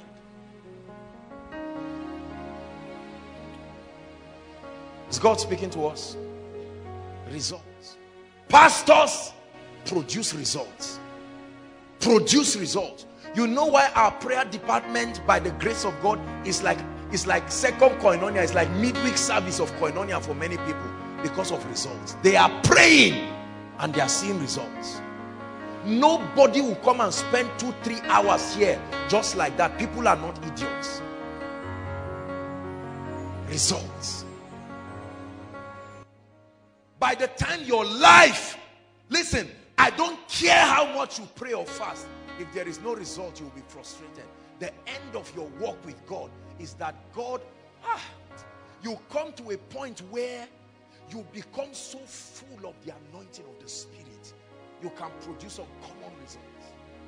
Fill me up until I overflow.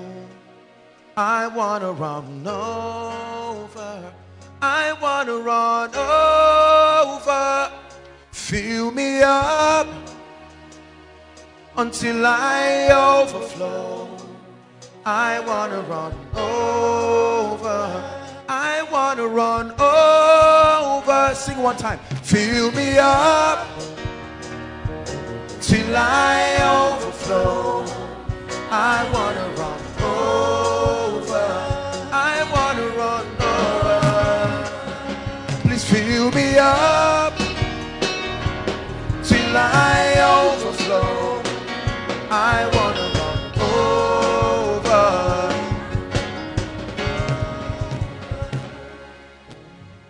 must have a passion. I'd like you to look at every area of your life and be tired of being barren of results. You're a pastor, no results, no healings, no miracles, no salvation, no transformation. And you explain away and say, it's because I'm telling the truth, people are not coming. All those things are flimsy excuses. Results. When a family that is barren comes and there is a miracle. That's results. There are some results you cannot argue with. No. You're a businessman. Don't worry that people don't believe in you. My brother, produce results and you will close the mouth of any and everybody. Even if all you are doing is packing soccer away, just produce results. Let me tell you something. It's frustrating to make noise about things you don't have results to show.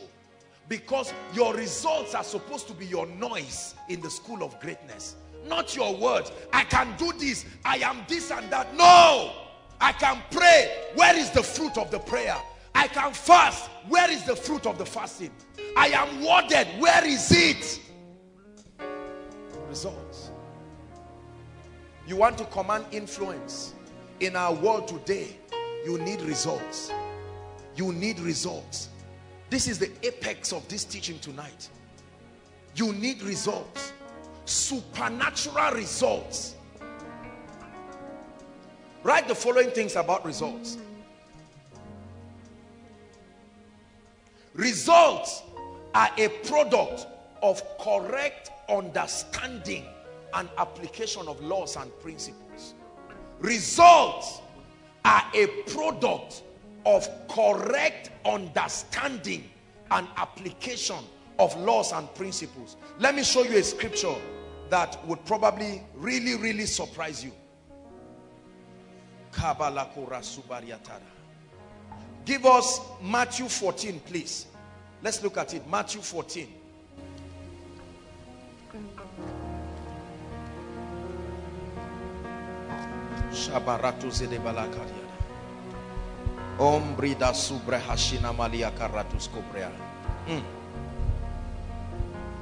Matthew 14. We'll read from verse 23 and we'll read down to the end. Let's hurry up. And when he had sent the multitudes away, everybody watch this. He went up into a mountain apart to pray.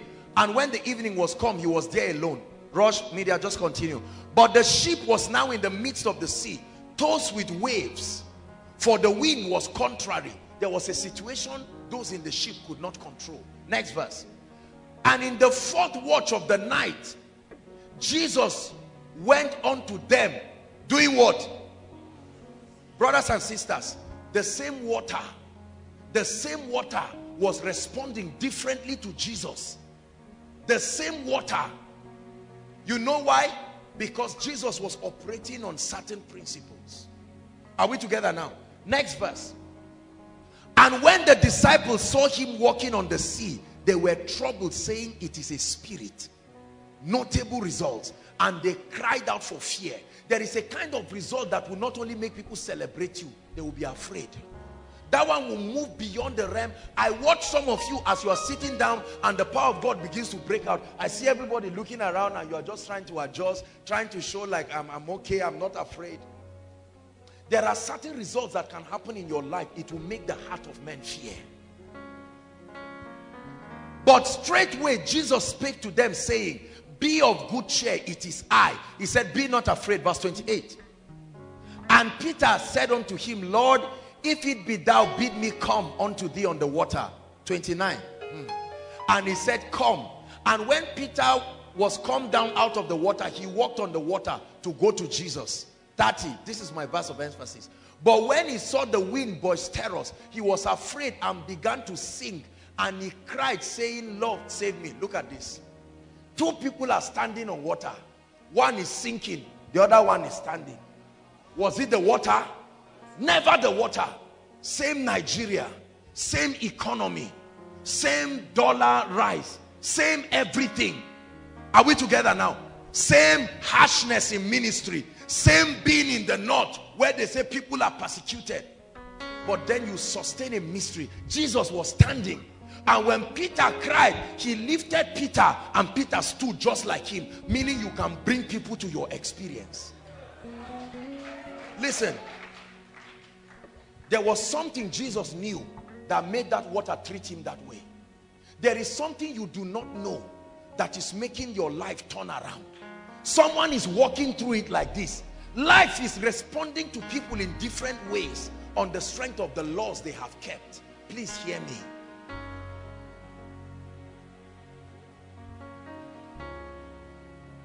Correct understanding and application of laws and principles. Number two, results are a product of mastery. Mastery. Mastery. Exceptional competence. You have mastered the laws that produce them so thorough that you do it unconsciously. That's the kind of attitude that produces results. Number three, results are a product of diligence. There are many times you keep knocking on the door of destiny until it opens. Sometimes you may knock for many years, but you continue. Diligence and persistence is what separates men from boys. Diligence. Number four, and I want you to leave this, take home this one tonight. Results are a product of the presence of the anointing. The anointing does not make the difference. The anointing is the difference. When results become supernatural and consistent, then there's no limit to the influence of the person producing it. When results become notable and consistent, listen, if you produce results for a short time, it will not create the effect. It needs to be consistent. That's why you find out that God can be using a particular man of God or a church. He can continue for many years, and then one is like he hits a breaking point in the spirit. In 1 year, he will step into a dimension of increase. Consistency. Consistency.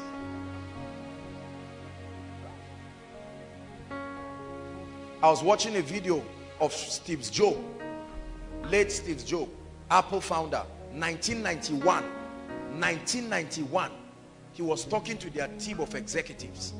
And if you hear that guy's idea, as at 91, everything he was saying they would do, they did. Men who produce results. Brothers and sisters, if you're part of this ministry, you must produce results. Not just receive results, produce results. In every area. Hallelujah. When our sister came up and said she got 5 points, I laughed. But I was impressed with her. But I'm not impressed enough until we find 20 people in a row. That's notable enough. That's the type we can clap with and smile. Set your standard so high. Even when they are clapping for you, you are still pressing to move higher. If you set your standard too low, you will hit it easily. That's what mediocrity is, setting low standards. I like her. She set 4 point something. When she hit it, she set another one. You must set a very high standard. There is such a high standard that I put in ministry. That's why I don't compete. Because the standard alone, I keep competing against that standard, is enough to engage me. Hallelujah. I want to get to a point where I will be so full of the Holy Ghost, so full of the anointing of His Spirit. I'm telling you, you don't have to start praying for people. It doesn't matter what you are talking about. They will pay to get your presence in a place. Even if it's just to sit down, they know they will never be the same. Fill me up till I overflow. I want to run over. I want to run over. Please fill me up till I overflow. I want to run over. Listen, let me challenge you, everybody here. Create a system that measures your growth. Don't mark your script by yourself and score yourself A and organize speech and prize for yourself. You are a mediocre when you do that. Challenge your standard. Don't do small things and rejoice over it let me tell you something. The key to mediocrity is finding one person you are better than and settling down because of that. As a pastor, I'm better than this guy. As a great, I'm better than this guy. Those kind of people will never be my friends. Those who come around and start telling you who they are better than, no. Because they are the type who will fight anybody that rises. I'm not a product of all those kinds of things. There is enough. The assignment, the demand of the assignment is enough. You compete against the standard God has given you. There is a benchmark. Those who are men of God today were ushers in the Bible, welfare personnel. Look at the condition to be in welfare, full of the Holy Ghost.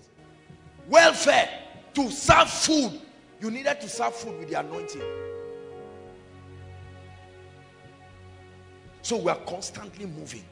Thank God for what God is doing through the school of ministry, but we are rising. Thank God for what God is doing through our messages and the media ministry, but we are rising. The result is too small. The result is not yet notable enough. I tell you, compared to where we are going, this is child's play. We've not started anything. The level of the excellence is still at its foundation. Foundation. We have not even done anything. That's how you challenge yourself. Don't sit down with your small business and come back with 5,000 and you are laughing and say, Kai, it's better than nothing.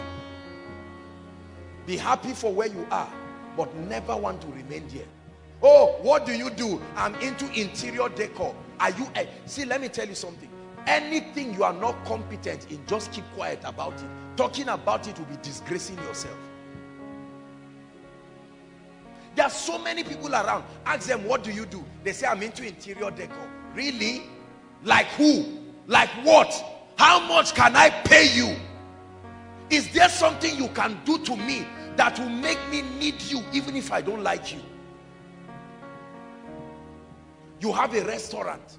Can we eat in your restaurant? If we have a guest coming, can we take the guest to your restaurant and be comfortable?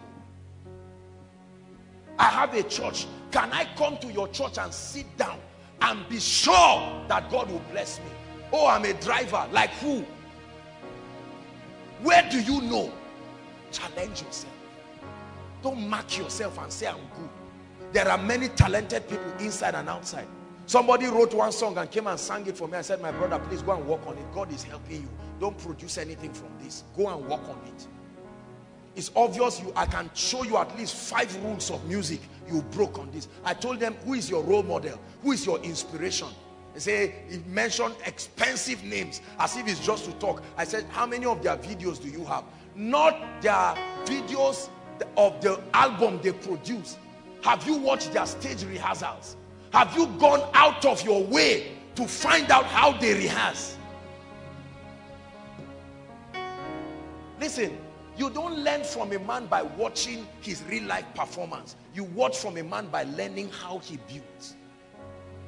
You don't learn from Usain Bolt by seeing how he runs. No, you see how he rehearses. You don't learn from a man of God by just seeing how he displays the anointing. You learn the mystery of his secret place.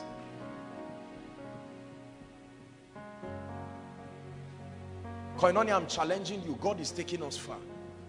There are many of us here who would have entered certain levels of influence. Opportunities came and passed us by. Is still passing us by because we have not mastered that key that will give us influence. There are so many people in this place. You are in business. You are the only one who knows you are in business because your products, you don't know nothing about business. You will not sit down and learn. You will not grow. Everybody will be, what are you doing? I'm into real estate. What are you doing? I'm a CEO of nothing. There's no results. Sit down and learn. Many young people moving around with suit and Bible and iPad. What are you? I'm a pastor. My name is Pastor David Revelation or David King or something.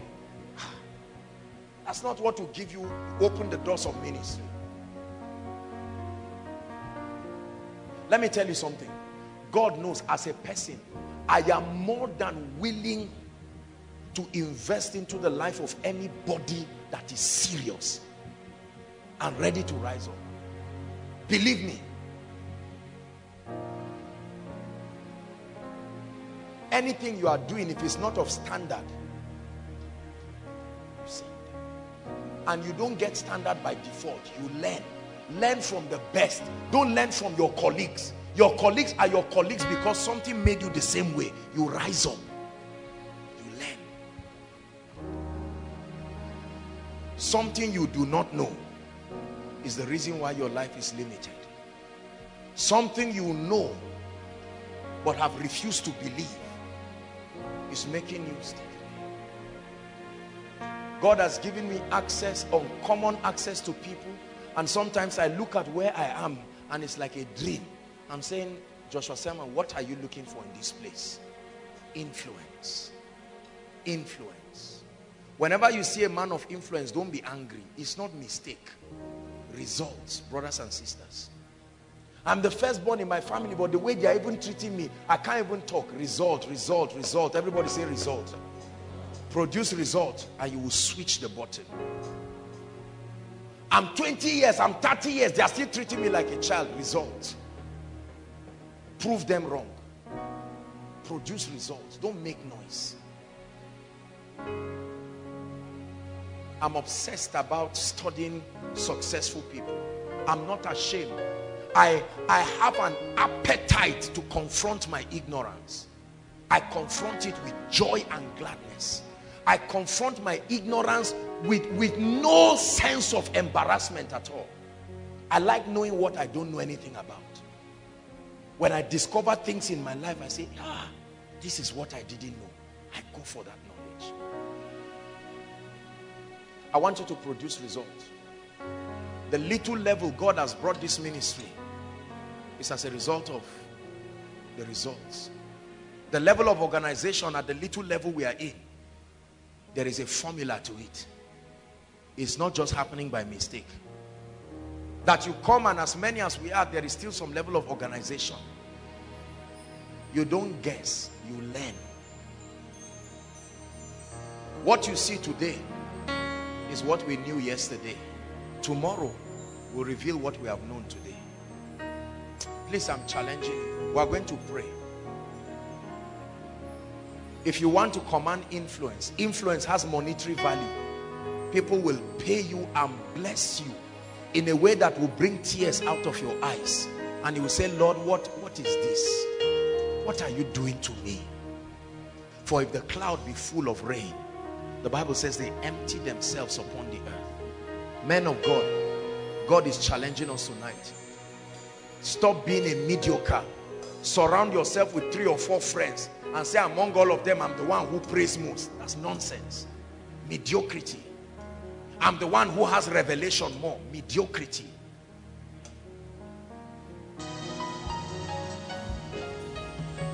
My dear, may the Lord anoint you. It's an anointing that is coming upon you. May the Lord anoint you. You are weak in the spirit. I strengthen you right now by the power of the Holy Spirit.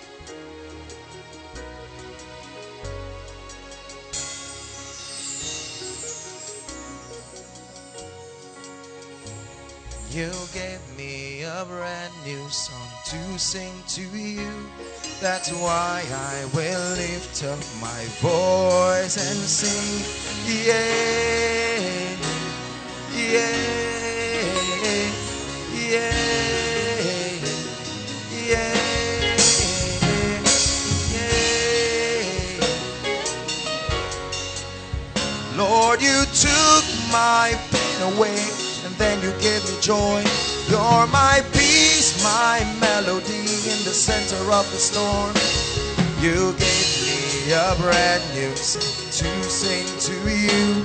That's why I will lift up my voice and say, yeah, yeah, yeah. The Lord is giving you beauty for ashes. Beauty for ashes, beauty for ashes, and a garment of praise for the spirit of heaviness. Beauty for ashes. There is a woman that came here with a sick child. There is a woman that came here with a sick child.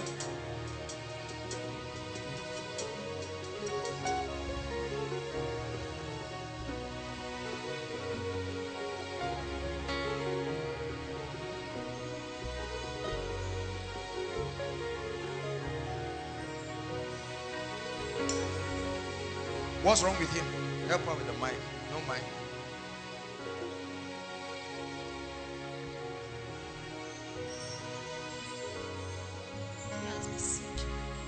What's wrong with him? Eh? SS?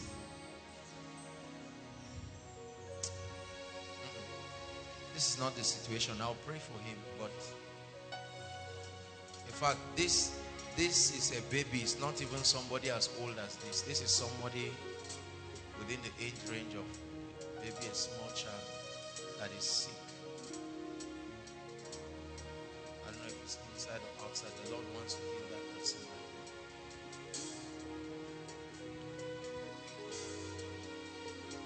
now. Go dear. Go dear. Go dear.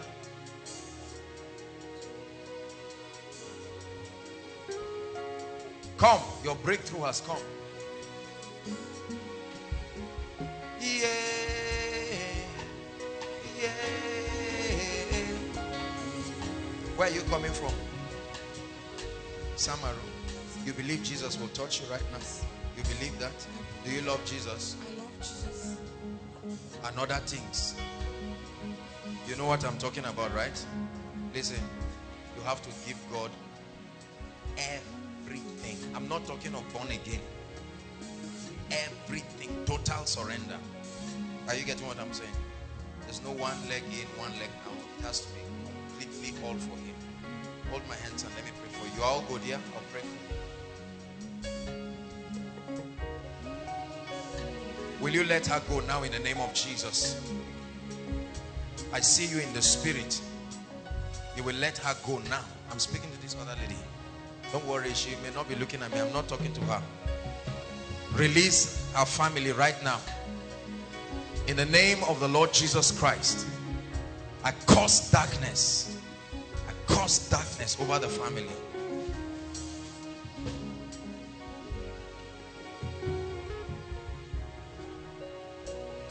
I set you free right now. In the name of Jesus Christ. From every power that is not of God. Madam, there will be a prayer session and I'll pray for your son. But let me just lay hands on him since you came out.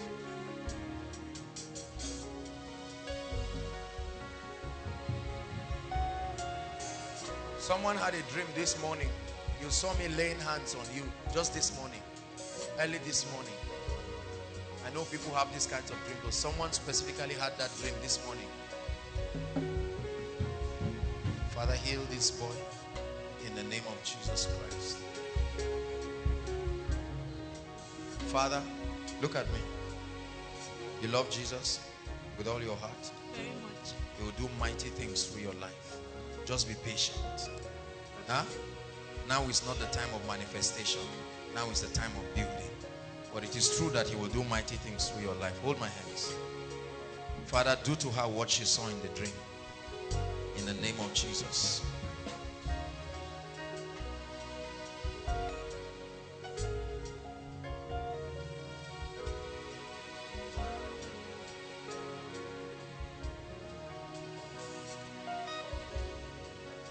It will do something to your spirit. It's an awakening that is happening to you.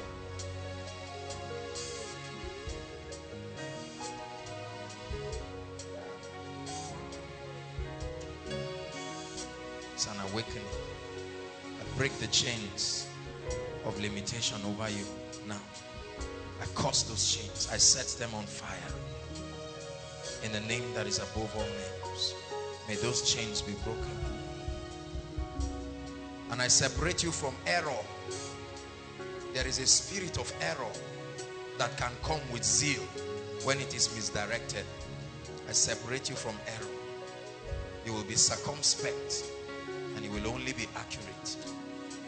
In the name of Jesus. Where is Isaac in ushering? See around. It's time for you to step into a new level. The Lord is removing something. I'm seeing like a surgery being done on you. There is something that so badly keeps you from rising to the next level. And the Lord says, it's time I prune it. It's a desire, it's an appetite that he's killing because it does not come from him. He wants to do mighty things. Hold my hands. kill that appetite, oh God. In the name of the Lord Jesus, let that leave. Everything that does not name the name of Christ, may it leave. Come. This gentleman, you, it's time to respond to the dream you had. Come. These are wicked forces of darkness, tying your life and your destiny down with delay. Father, in the name of Jesus Christ, I set you free by the power of God. That demonic dream and the experience that you had there, let it never return again. In the name of Jesus Christ. Whatever gives them legal access to your life is sealed and broken by the blood. In the name of Jesus Christ. The last person, and then we'll just come, my dear, this lady. No, yes, come. You now, yes.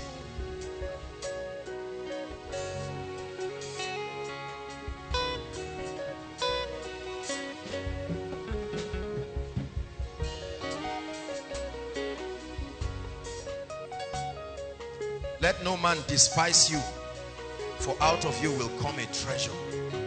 Let no one despise you.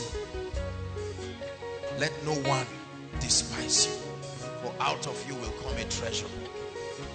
The Lord says I should tell you there is this treasure that is hidden in earthen vessels, that the excellency, power may be of God and not of man. Come, hold my hands. There is a fragrance that is coming upon your life from today that will make you uncommon, distinguished, for you love the Lord with your whole heart. You love the Lord with your whole heart. Father, in the name of Jesus, everything that makes men despise her, I curse it. I curse it. I curse it.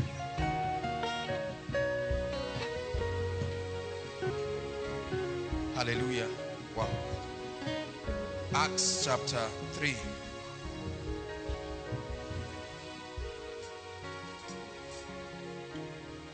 Turn to your neighbor and say, are you still here?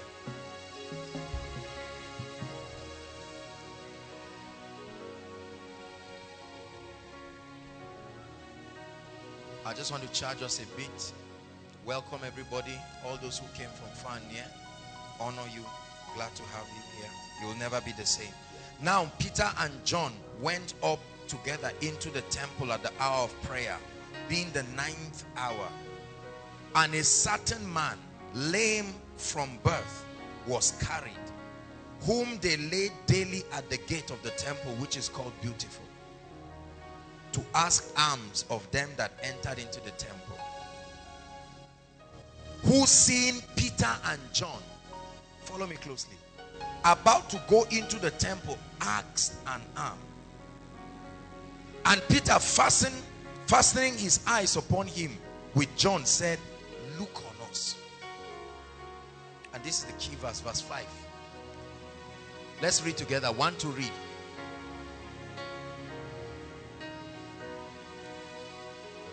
And he gave heed unto them, expecting to receive something. Expecting to receive something. When he said, look on us, they paid attention because they were expecting that they were going to receive something. As I began to pray and say, Lord, what would I share with your people? The Lord said, the only thing I need from them is expectation. Expectation. Expectation is a proof of faith. Expectation is a proof that you trust God. Hallelujah. If you tell me you are hungry and I dip my hands in my pocket, automatically you begin to have a sign of expectation because you anticipate that I'm bringing out something. Is that true? And so you begin to position yourself to receive and say thank you. The only thing God is asking from you tonight is that you be expectant. Expect that sickness to leave your body. Expect that family captivity to come to an end. Expect the Lord to visit you. Expect to step into new levels of the anointing. Expect that no matter what the challenge is, the power of God can step into your life. It does not take time. It only takes the Spirit of God For where the Spirit of the Lord is, there is liberty. Where the Spirit of the Lord is not, there is no liberty. I want you to know that the Spirit of God is in this place tonight. And the only message the Lord asks me to communicate to you is that your heart be expectant. Expectant. Lord, I expect to be healed. I expect that you will wipe my tears. I expect that this situation in my life will change at once. I expect it. I expect it. Do you believe? Do you expect that God will do something in your life? God is already visiting people. You do not imagine the degree of spiritual preparation that goes in to all of our meetings. Talk less of the miracle service. So I want you to know that there is enough grace, there is enough anointing. Hallelujah. Right away we'll begin to pray and I'll just be moving in the anointing and God will minister to us. Please and please, let your heart be expectant. That's the only message the Lord asked me to give us tonight. Expectation. Expectation. Expect that that which you wrote in your prayer request will be answered. Expect that that which you came. Don't look at the situation. Just be expectant. Be expectant. The greatest enemy to expectation is your past, your history, your track record of failure, your track record of the seeming shortcomings of God. So every time you expect, you say, but I prayed before, but I fasted before. It says, forgetting the things that are behind, forgetting what happened yesterday or what did not happen yesterday, I press. Everyone say, I press. I press. Hallelujah. Rise up on your feet. We are going to pray. Just for 2 to 5 minutes. That's the only message the Lord asked me to bring to us tonight. Expectation. Let there be a depth of expectation in your heart. Lift your voice and cry to God and say, Lord, I am expectant.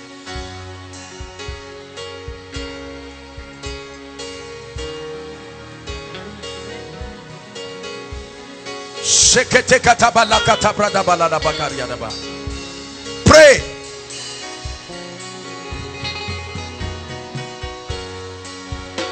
Lord, as your power moves and as your spirit is touching men, I am expectant. I came with a hunger. I came for a touch. I came for an encounter.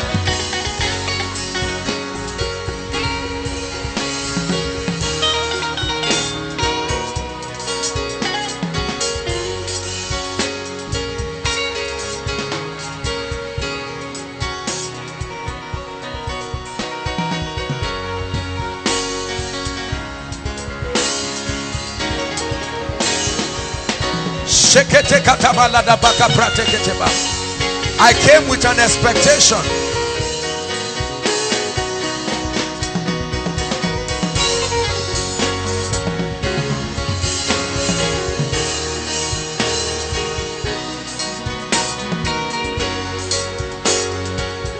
Hallelujah. Hallelujah. Hallelujah. Before we pray, come, Pastor Femi. The Lord says I should tell you He's opening you up to a season of wisdom. Wisdom. Wisdom. Wisdom. He's opening you up to strange wisdom. Wisdom. That's what you are receiving. Wisdom. Strong wisdom. He's opening you up to a season of wisdom. That's what you need for the next level of your life. Wisdom. Tremendous wisdom. The wisdom of the Spirit. The wisdom of the Spirit. The wisdom of the Spirit. He's giving you wisdom. He's giving you wisdom. He's giving you wisdom. Lord, I pray that you activate fountains of wisdom in him. Strange order of wisdom. In the name of the Lord Jesus. Wisdom in your decisions. Dimensions of wisdom that you have never seen before. You will make decisions that will accelerate your life. Accelerate ministry. Hallelujah. In 1 minute, mention everything you came with as a challenge and say, Lord, the time has come for your grace and your power.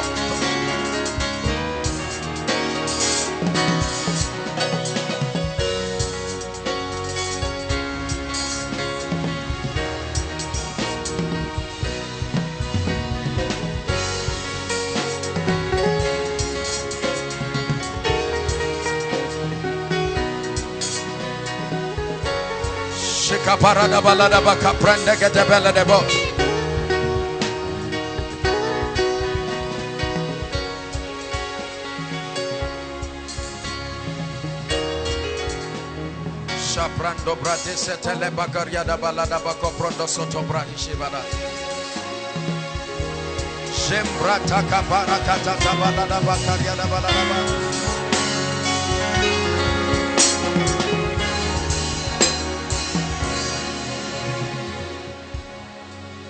Shalom, shalom. Jehovah shalom. Shalom, you're welcome in this place. Shalom, shalom, my Father, shalom, shalom, you're welcome in this place.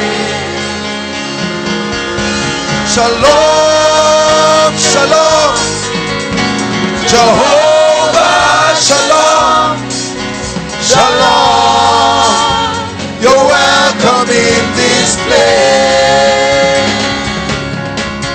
Shalom, Jehovah shalom, shalom.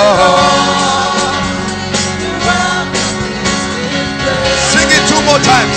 Shalom, shalom. Jehovah shalom, shalom, you're welcome in this place. One more time. Shalom, yeah. Jehovah, shalom, shalom, yeah. Lift up your hands, everyone.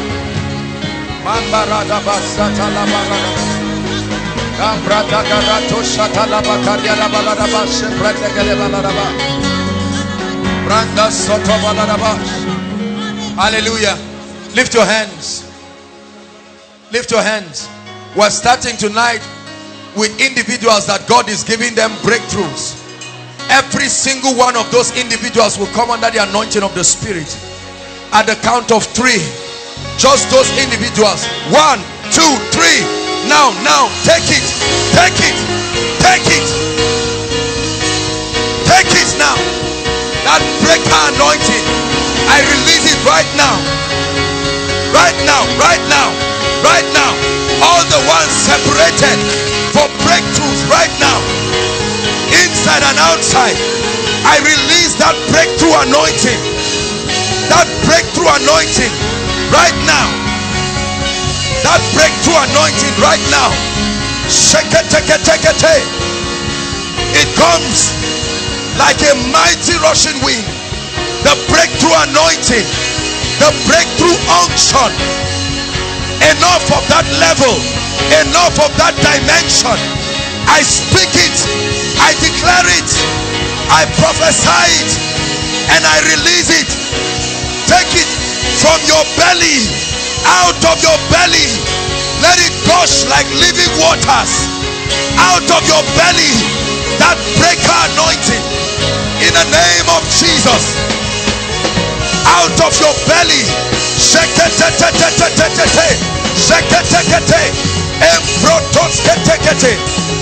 That breaker anointing. Breakthroughs, breakthroughs, breakthroughs, breakthroughs. I end the struggle. I end the struggle. I end the struggle by the breakthrough anointing. I end the struggle right now. I end the struggle right now. All over the building, I end the struggle right now. Shaka baba baba baba, shakata baba baba baba, shakatakate, emprotasekete, elekete bosotoba, paratarikete bolo sekete, sheketekete rekete bosh, emproskata rakatile bosha, sekete lekotoshia. Hallelujah. Hallelujah. Everyone lay your hands on your stomach. Just lay your hands on your stomach. Hallelujah. Lay your hands on your stomach. He said, for out of your belly, something will happen to some people right now. Out of your belly. Just keep your hands there. Father, in the name of Jesus, where are the ones you are separating? Spiritual breakthroughs. Right now. Right now. And right now, from your belly. From your belly. From your belly. From your belly. In the name of Jesus. Out of your belly. Let it flow. Let it flow. Living waters. Living waters. Living waters. New dimensions. Living waters. Skatata kapata. Reketetekete. Bekata taboskata. Embratakata. Shekete lekesh. From your innermost being. From your innermost being. From your innermost being. From your innermost being. A bursting forth of new wine. A bursting forth of new wine. A bursting forth of new wine. A bursting forth.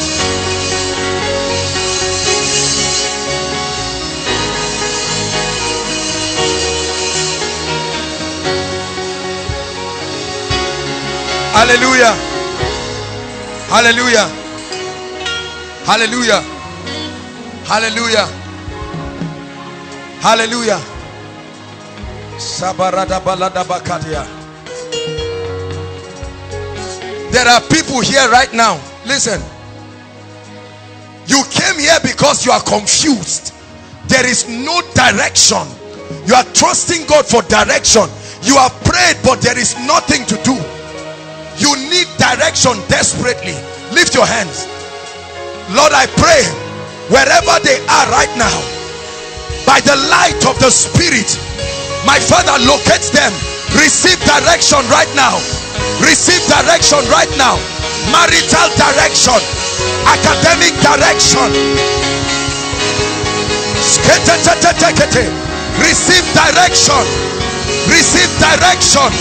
I put it in your spirit by the light of God. I put it in your spirit by the light of God. I put it in your spirit by the light of God. By the light of God. By the illumination of the Spirit. Direction. You will hear that voice. You will hear that voice.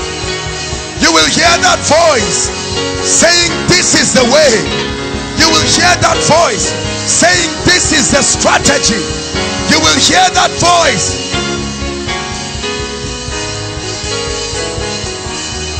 Hallelujah. Hallelujah. Lift your hands. The Lord wants to destroy marital delay. This is what is happening right now. Marital, just keep your hands. Just do what I'm telling you to do. Hallelujah. Now hear me. There are people here who God wants to release them into their marital destiny, but there are horns and powers that has kept them down.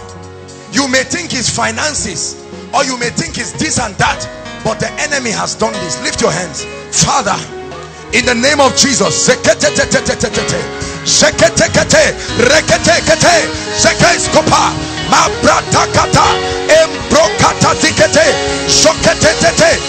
release you right now. I release you. I release your family. I release your sisters. That power that has held your marital destiny, hear the voice of the Lord. That power that has stopped marriage in your family, I speak in the name of Jesus. Be loose right now. Be loose right now. Be loose right now. Be loose right now. Be loose right now. Be loose right now. Be loose right now.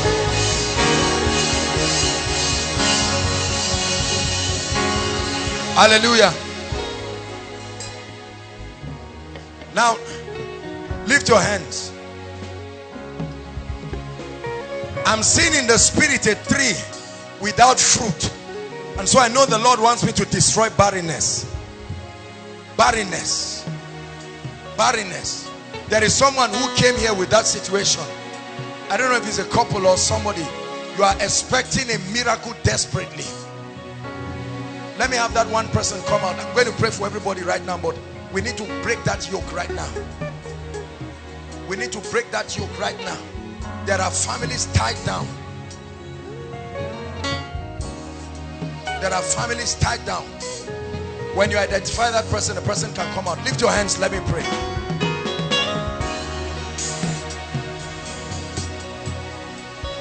No, the Lord wants the family to come out first. Come out first. Celebrate Jesus.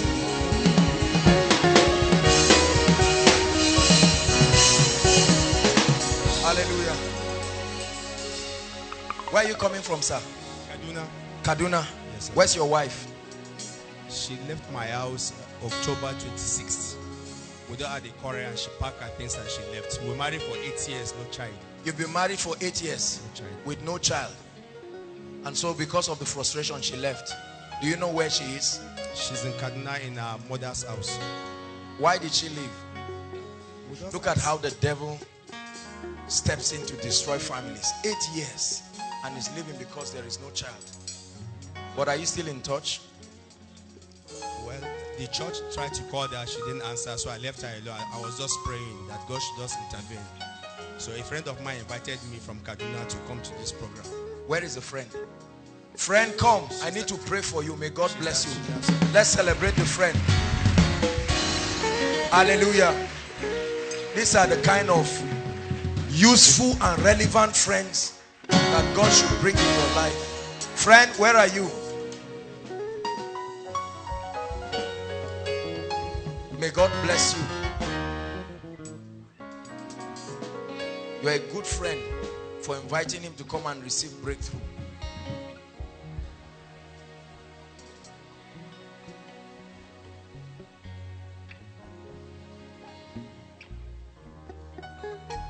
Ogasa, do you believe your wife will come back? Yes, sir. You want her back? Yes. I'm going to pray for you. Your wife will return back. Amen.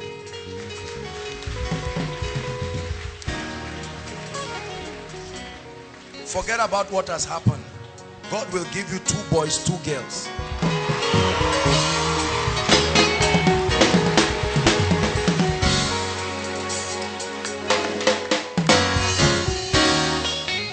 Hallelujah. Let me pray for you, sir. You are a good man and you love God. Not only that, what do you do?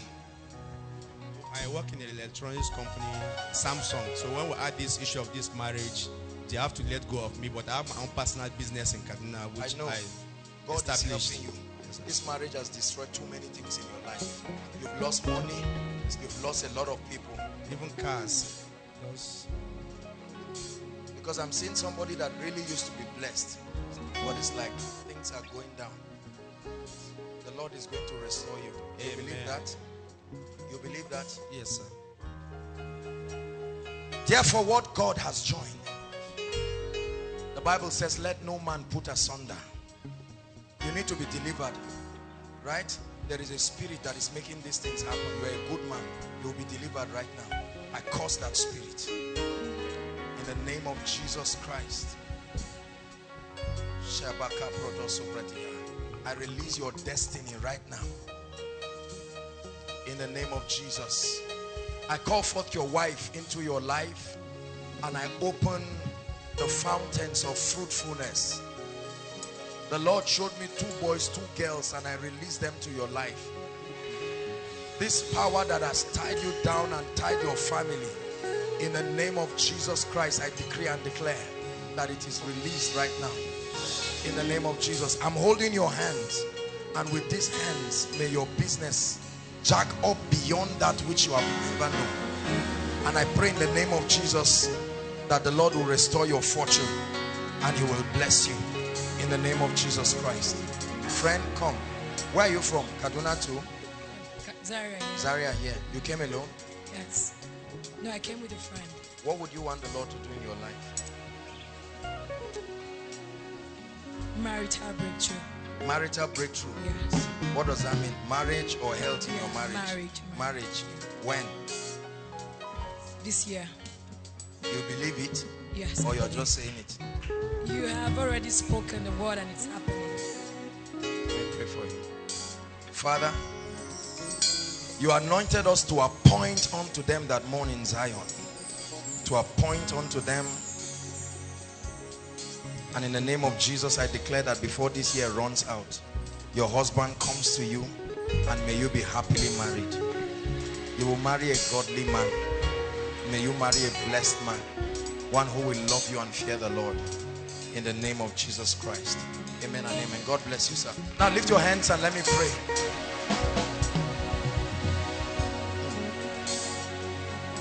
I'm praying for barrenness. I don't care what represents barrenness in any area of your life. Lift your hands. Barrenness can mean unfruitfulness in any aspect. It says Naaman was the captain of the Syrian army, but he was leprous. It was an area of barrenness. Barrenness is that aspect of your life that is not productive. In the name of Jesus Christ, I pray for you right now. Lift your hands. Father, there are people who like a vine have refused to bear fruit in different areas. Others want to bear fruit, but the enemy has stopped it. I pray for you right now. Every power that is sitting on your fruitfulness, where are those people who barrenness have held their lives? Where are those people? In the name of Jesus, let fire come upon you now. Let fire come upon you now. I destroy the hold of barrenness everywhere in this building. I break the chains of barrenness. I break the chains of barrenness. I break the chains of barrenness. I break the chains of barrenness. Hallelujah. Hallelujah. This row, can you lift your hands? Just this row. Just this row. Just keep your hands lifted. I see a wind blowing through this row. Barrenness be destroyed from the back to the front. Back to the front. Back to the front. There is no hiding. Back to the front. There are many people in this row. I break it right now. I break it right now. Right now to the back. From the back to the front. Back to the front. Back to the front. Back to the front. Back to the front. In the name of Jesus Christ. Anyone under any influence of unfruitfulness,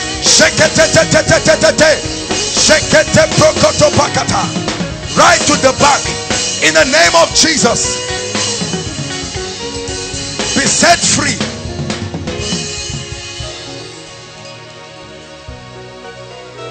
Hallelujah. Now lift your hands. I want to minister deliverance to the oppressed. This sign shall follow them that believe. In my name they shall cast out devils. When the spiritual limitation is taken away, then your life will move forward. What will happen tonight is not just for you, but for every family you represent. So there are people who will come under the influence of the anointing to be delivered. Not just for themselves, but for their families and the families you represent. Lift your hands. Father, in the name that is above all names, I'm praying. There are spirits sitting on families and the destinies of people, appearing to people in dreams and visions and corrupting your purposes for their lives. And Lord, it's time for them to go, because this is Mount Zion. Now therefore I speak to every foul spirit, every devil of darkness, every yoke, every territorial power that sits across territories, I speak in the name of Jesus, by the authority of the Lord Jesus, and I come under an apostolic anointing. I bring every spirit under arrest, and I command that you will leave at the count of 3. Now at the count of 3, I want you to shout the name Jesus, and they must leave you. 1, 2, 3. Spirit husband, every territorial power, ancestral spirits that tie people and families, come out now, come out now, come out now, come out of God's people in the name of Jesus. Bring them out in the name of Jesus. I curse those powers. I curse those powers. I curse those powers. I curse those powers. Hallelujah. Lift your hands. Lift your hands. I see spirits that come to people in night visions and dreams, make intercourse with them and destroy their lives. Keep those hands lifted. Lord, where are those people? Let the sword of judgment find them now. Let the sword of judgment find them now. Let the sword of judgment find them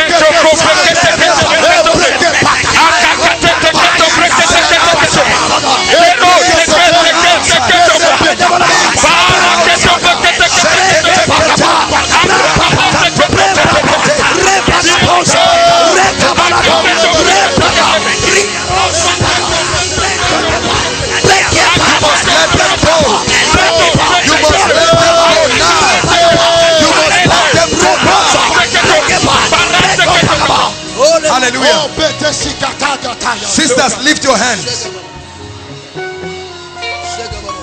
A spirit will prefer to oppress a sister than a brother, because with one sister there are many people that can become victims, not because of immorality or anything. It's just the nature, the compelling character of women. I pray right now, anyone here, whether you know it or not, that is under the influence of any spirit that is not of God, I pray and stretch my hands right now in the name of Jesus. Let fire come upon that spirit now. Let fire come upon that spirit. Let fire come upon that spirit.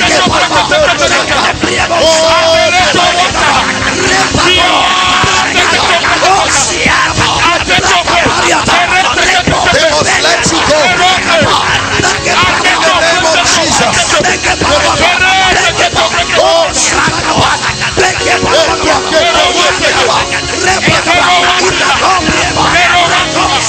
Hallelujah. Hallelujah. The Holy Ghost is speaking to me that there are people here that start things but never finish. There are families that start things. You've been building a house for 10 years and will never complete it. Lift your hands.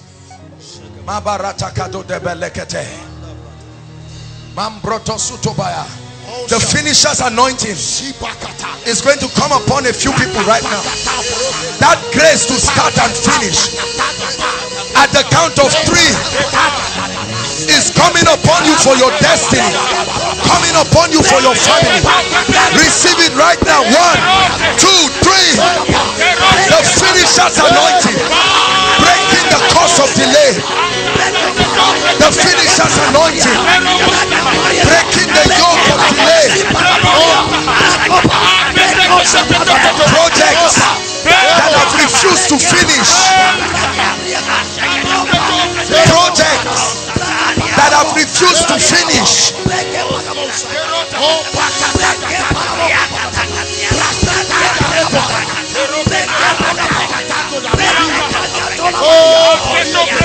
Hallelujah. I hear the chains Hey, I hear the chains falling.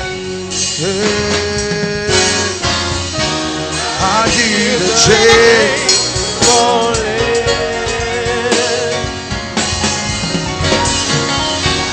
I hear the chains falling. Hallelujah. Now, for all those who came with sick people, you can march to the front now for prayer. Inside and outside.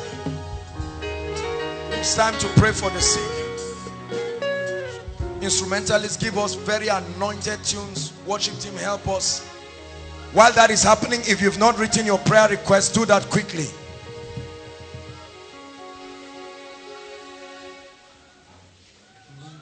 And in case you think you need to add something to it, please don't stop playing. While you're seated here, the power of God is visiting you. So be in the spirit, inside and outside. No matter how far you are, connect in the spirit.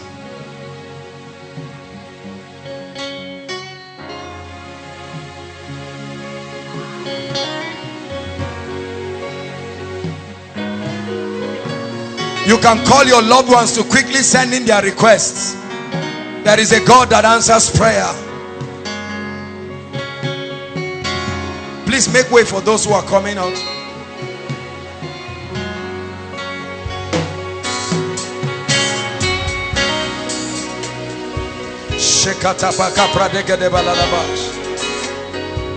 Jesus is the healer.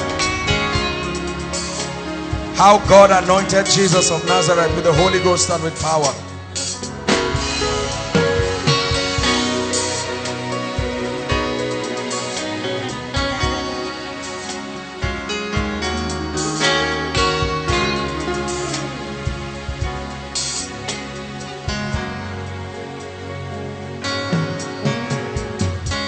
Hallelujah.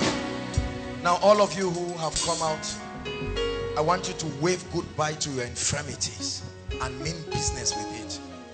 Hallelujah. Praise the Lord. I want you to believe that Jesus still heals, and he will heal you right now. Hallelujah. We'll be very fast about it. Yep. Just give her a chair.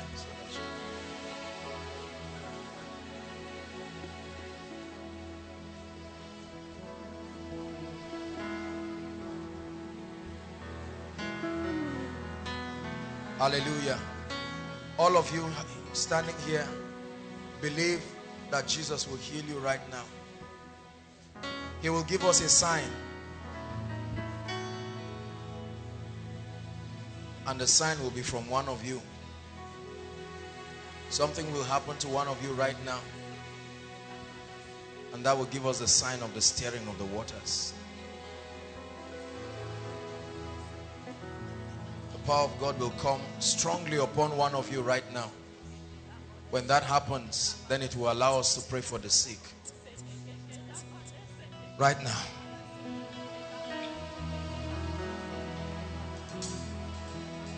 The floodgates in abundance. Thank you, Jesus. Father, let there be miracles. I see miracles everywhere. Be discerning, be spiritual. Miracles everywhere. I see miracles everywhere. Right now. Right now. Miracles everywhere. I see miracles everywhere. Miracles everywhere. Right now.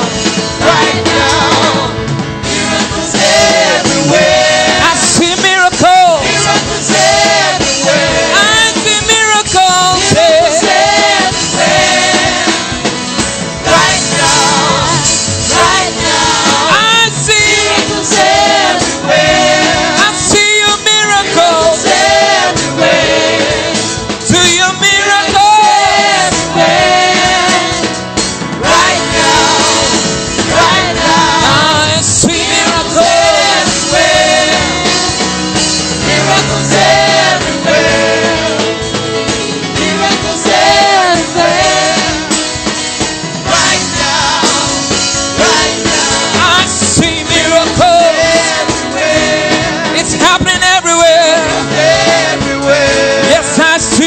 miracles everywhere. Right now, right now.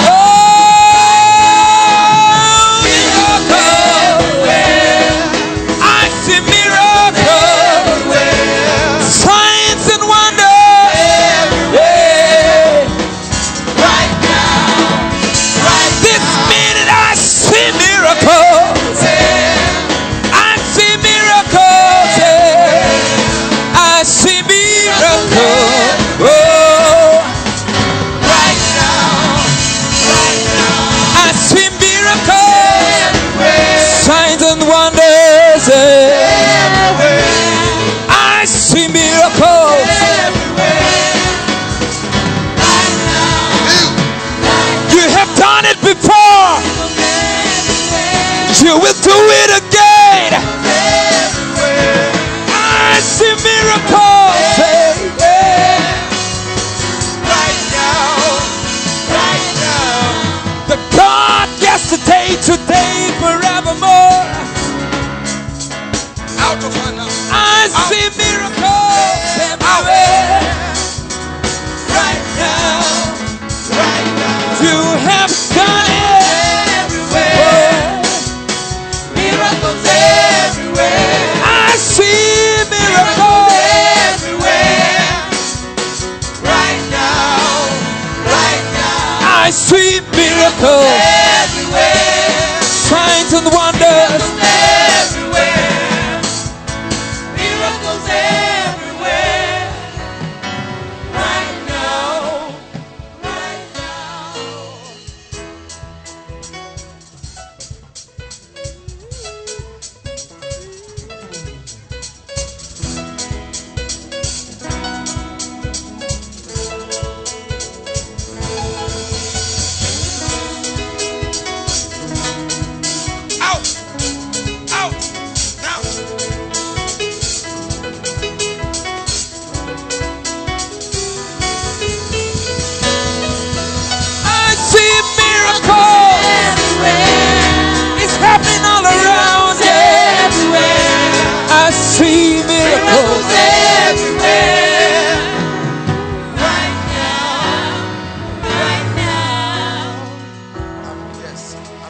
Interesting situation. Who brought him? What's the issue? From where? From where? Pambegua. Pambegua. Yes, sir. You brought him from Pambegua? Yes, sir. What's wrong with him? You know, his stomach is swollen. His stomach is swollen? Yes. It's a witchcraft attack. Witchcraft attack? They remove a bone. Now, tell me all the details. What is wrong with him? You don't know? It's witchcraft attack, sir. Oga, you love Jesus. Gaskia, you understand English now? Conjuring Boka. Go back, Abba. Yes, sir. Yes, sir. Not once, not twice. Yes, sir. Because I'm seeing a shrine, I'm seeing concoctions. Yes, sir. I'm even seeing them pour something and he's drinking. Sir. Yes, sir. See, these are some of the things that when you know something is demonic, you don't add it with another. The devil will never heal you. It will backfire. Yes, sir. You understand? Yes, sir. Thank God for Jesus. Yes. He loves God. He loves God. Listen. Yes. Ogasa. Oh, Selena. This is where we miss her. Talk to him. Tell him Jesus will give him.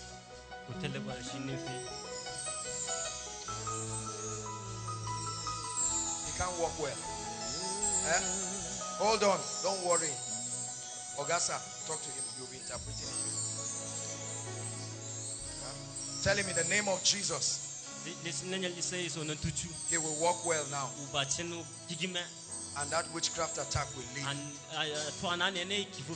Ask him if he believes. Tell him to go. What's this? The medical report? Okay. Father, this is why you anointed us. Every power that is not of God, I set you free from it right now. In the name of Jesus, the Son of the living God, you will walk normally by yourself. I release upon you the power that comes in the name of the Lord Jesus. For those of you who have never seen a miracle, watch closely what happens now. Oh, hallelujah. I feel the healing anointing coming upon you. Stomach bloated. Jesus sets you free. I come in the name of the Lord. Tell him to hold my hands. Tell him to hold my hands. Release him. Release him. Walk. Come. Come. Tell him to come.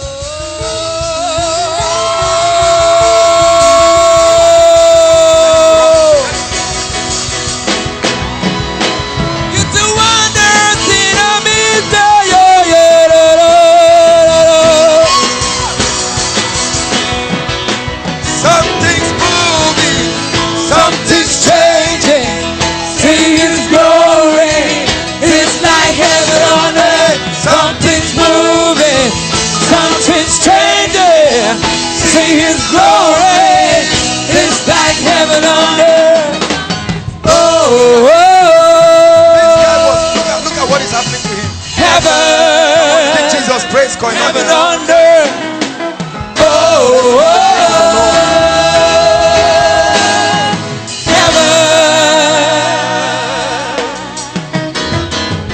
Baba, go do this.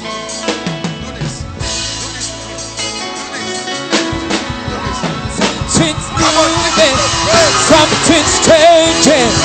See his glory. Seems like heaven on earth. Something's moving. Something's changing. See his glory. Seems like heaven on earth. Oh. Look, he's surprised. What just happened to him now? Yes, sir. Let me tell you something. It's not only settled. I pray for you. That not only this will happen, but God will use you to do this same thing. Receive that anointing right now. In the name of the Lord Jesus Christ. Baba, tell him from today, no witchcraft power will paralyze and keep him again. Appreciate God. Go back to your seat. God bless you.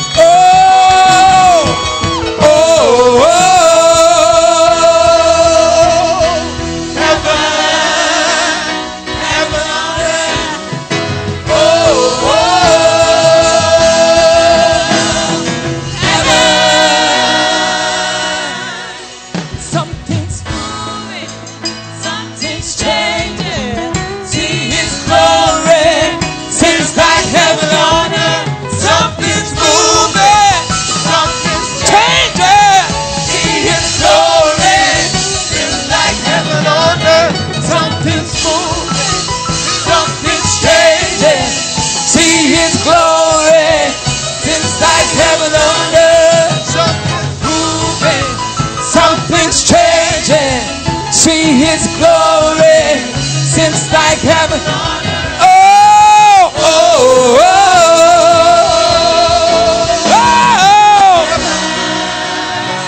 Heaven on earth.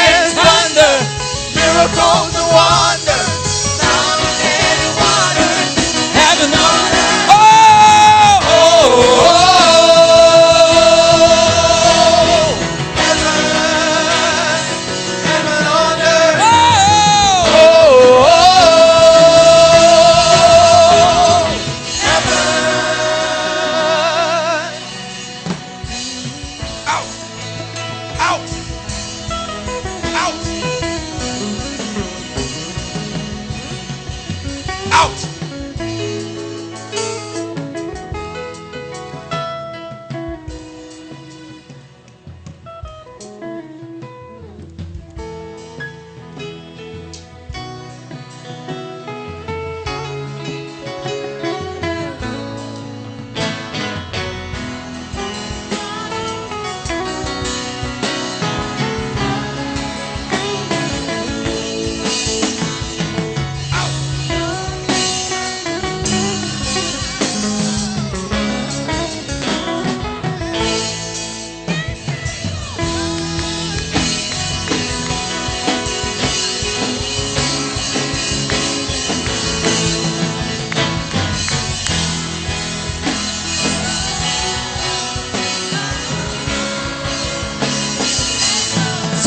God is able to do just what He said He will do.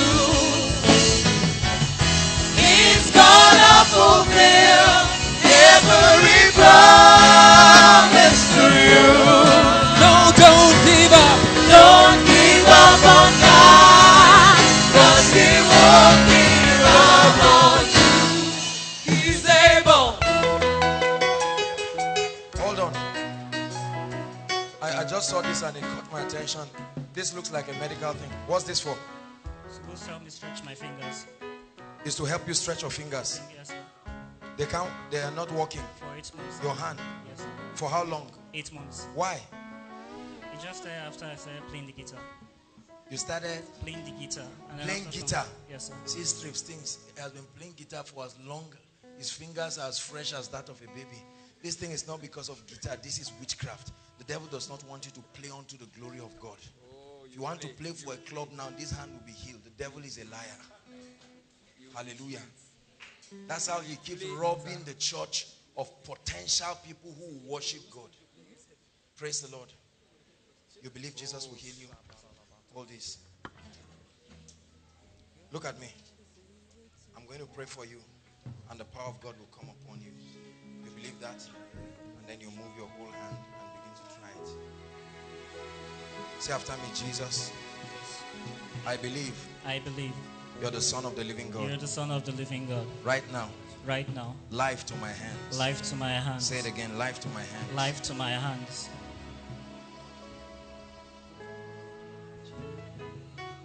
Look at what is happening to his hands. Cannot move them. Go ahead and begin to move it. Go ahead, begin to move it. Move it by yourself. Go ahead. Move it. Move it. Start moving your fingers. Look at this. He couldn't move his fingers. Look at this. Go ahead. Go ahead. Do what I'm doing. Hold it like this. Go ahead. Keep moving. Come on, give Jesus praise. Couldn't use this at all. Couldn't even move. In the name of Jesus Christ, I declare that these hands become perfected. Can you see how the hands are? I mean, so stunned you cannot even use it. Keep doing it. Keep shaking it. The power has gone and your hand recovers completely. In the name of Jesus Christ, I pray. Amen and amen. Give Jesus praise.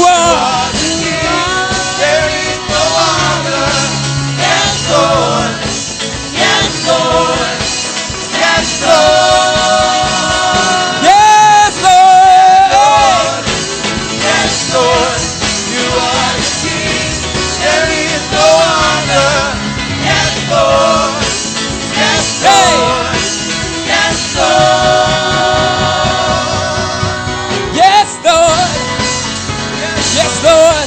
You are the King over sickness, over every situation. Yes, Lord. Yes, Lord. Hallelujah. Hallelujah. Hallelujah. Hallelujah. You are God. We cry hallelujah.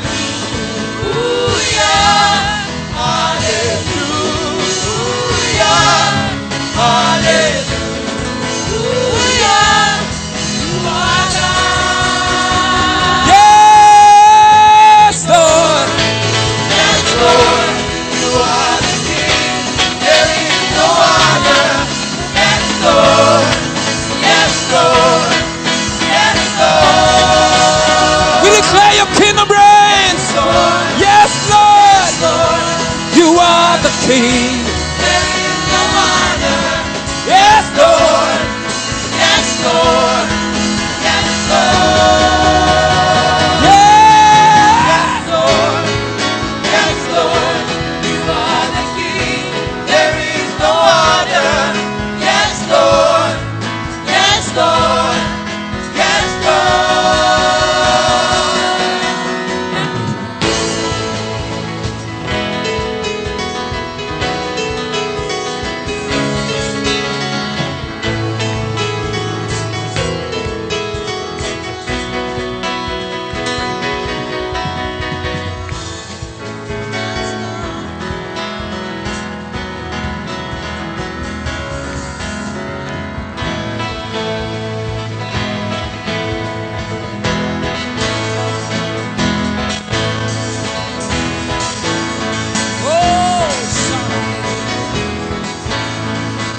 If we run to Him, He will run to us. If we lift our hands, He will lift us up. In the oh, you saints of God. Now we say it again. If we call to Him, He will answer us. If we run to Him, He will run to us. He will lift our hands. He will lift us up. Come now, pray. Praise His name, oh, you saints of God.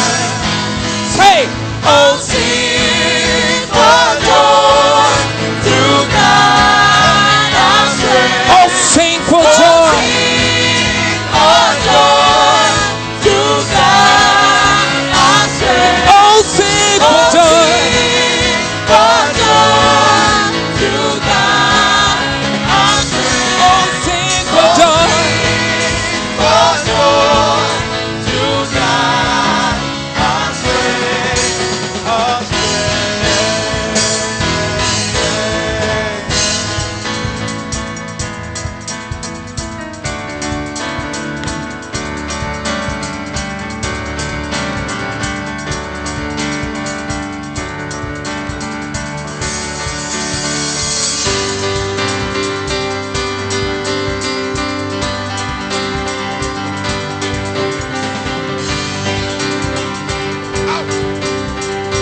If we call to Him, He will answer us. If we run to Him, He will run to us. If we lift our head, He will lift us up. Come now, praise His name, oh, you saints of God. One more time. If we call to Him, He will run to us. If we run to Him, He will run to us. If we lift our head, He will lift us up. Come now, praise His name, oh, you saints of God. Oh, sing, for joy to God. Our strength. Oh, sing, for joy to God. Our strength. Oh, sing for joy. For joy to God. Our strength. Oh, sing for joy. For joy.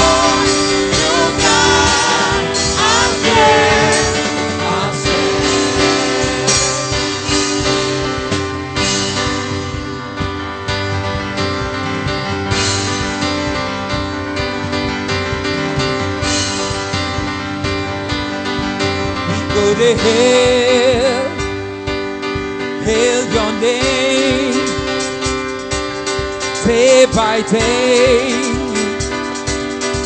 all the way, all the way. We go to hail, hail your name, day by day, all the way, all the way. We go to hail.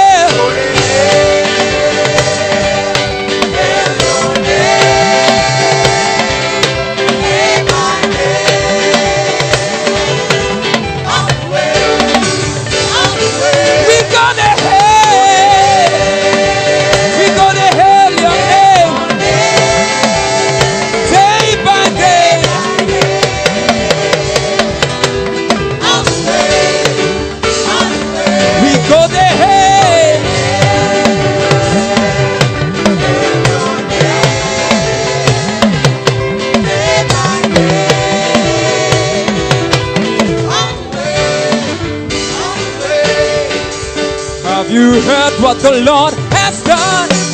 He has destroyed the works of Satan. He has given us victory. That's why we sing, oh say it. Have you heard what the Lord has done? He has destroyed the works of Satan. He has given us the victory. That's why we sing, oh say it. I say yeah, you don't win no baba. I say yeah, you don't win no. Oh say yeah, you don't win no. I say yeah, you don't win no. Jesus higher, higher, higher, oh, lift Jesus higher, higher, higher, oh, lift Jesus higher, higher, higher, oh,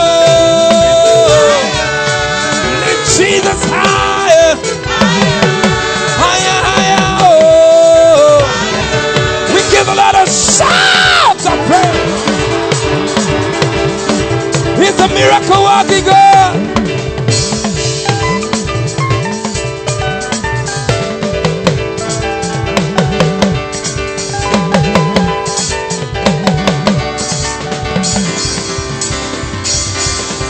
Lift Jesus higher, higher, higher, oh. Lift Jesus higher.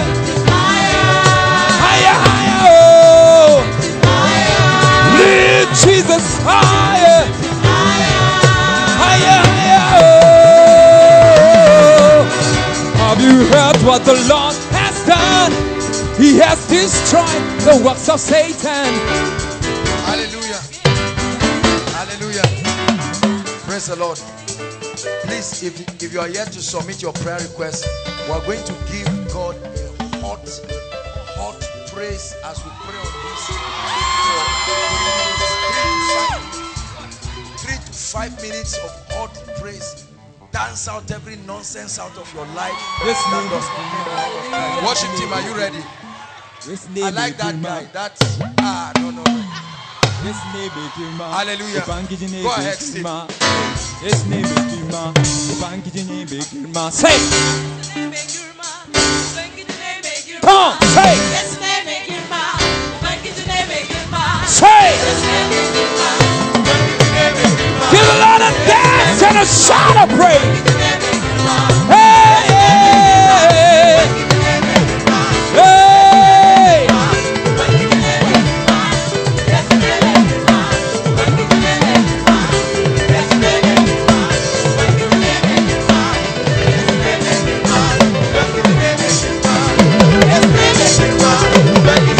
Emma Pami Raba Papa Ogo Jare.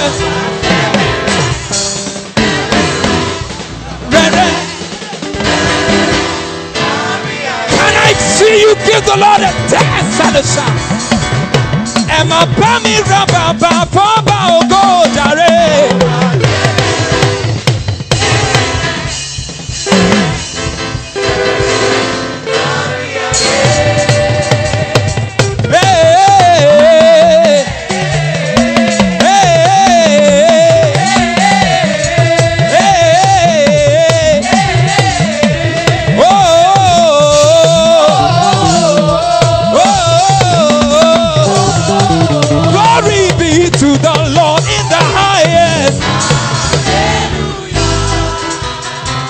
The Lord a dance.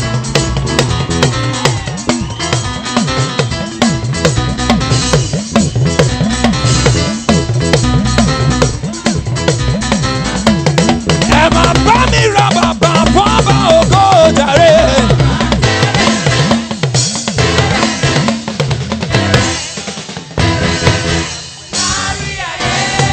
This kind God door, I never see your kind of.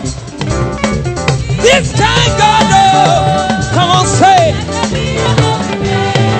This kind God of. Said I never see your kind of. This kind God of. Say blessed be. This kind God of. I never see your typo. I never see your typo. This kind God do. I never see your kind do.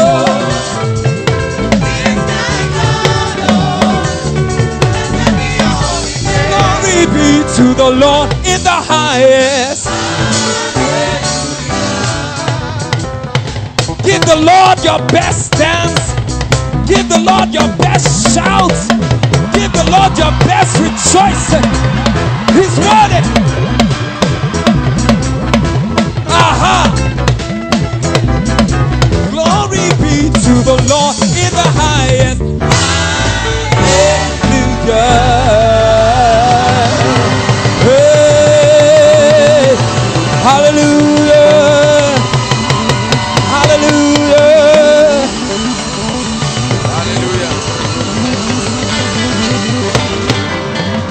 Hallelujah. Hallelujah. Hallelujah. Praise the Lord. Stretch your hands here and begin to just pray in the Spirit. Unto you that answers prayer will all flesh come, O God. We have come before the mighty one. I'd like you to pray. There is nothing that our God cannot do. There is nothing he cannot do.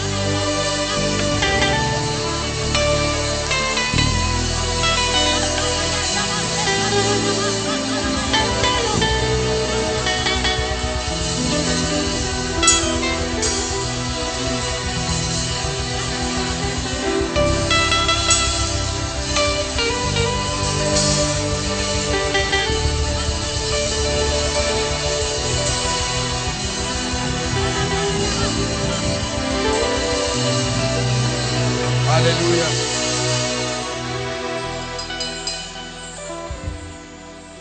The Bible says, unto you that answers prayers will all flesh come. Father, these requests represent the cries of your people. These requests represent the desires of your people. These requests represent the challenges of your people. These requests represents the obstacles that are standing on our path to destiny. These requests threaten the advancement of your kingdom in our lives. We pray in the name that is above all names, that every request here be turned into a testimony. In the name of the Lord Jesus Christ. No matter how impossible the situation is, oh God, I pray that one by one, they will come and testify of your goodness. In the name of the Lord Jesus Christ. Hallelujah. Hallelujah. Already for some, I heard that Victor's wife that we prayed for has been rushed to the hospital. Labor has started for her. Hallelujah. Praise the Lord. This is a very prophetic moment. Please, everybody inside and outside, don't let anyone distract you now. Lift your hands as we speak. Hallelujah. I love this part of the meeting because this is where everybody gets to be blessed. The power of prophecy and its ability to enter your life and change things. Please, I want you to believe. Please, I want you to believe. No matter how far you are inside and outside, I want you to believe. Hallelujah.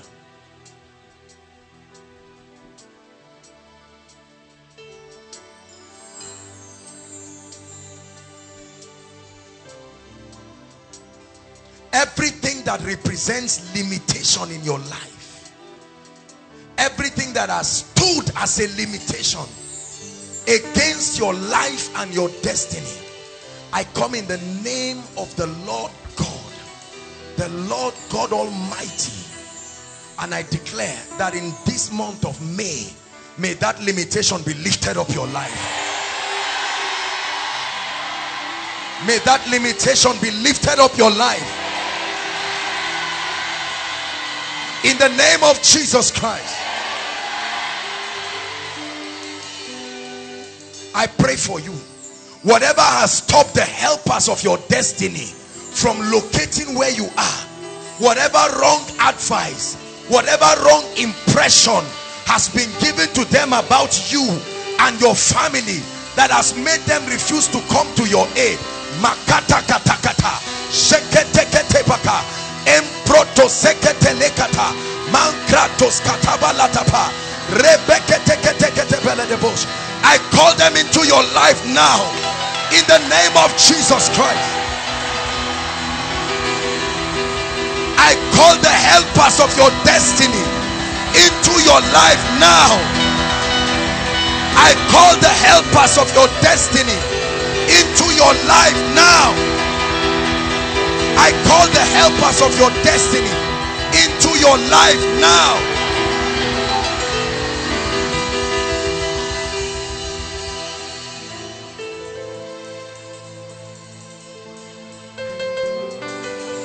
Hallelujah. I pray for you. This is the season where wisdom will be required for you to move to the next level. Listen, the Bible says through wisdom a house is built, and by understanding it is established.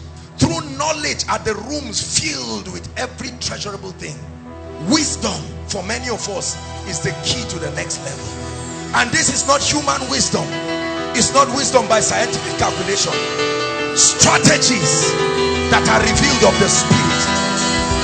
Strategies that can take you in one day to realms that years have not brought you. I pray the wisdom of the Spirit, may it come upon you now in the name of Jesus Christ. wisdom for the next dimension. The wisdom for the next dimension. The wisdom for the next dimension. Receive it in the name of Jesus. Hallelujah. One of the keys to a life of stagnation is confusion, lack of direction. There's nothing as terrible as a man who is clueless about what to do. It can be frustrating when you are clueless. You are at the middle of an ocean and you don't know what to do. But there is the spirit of counsel and might.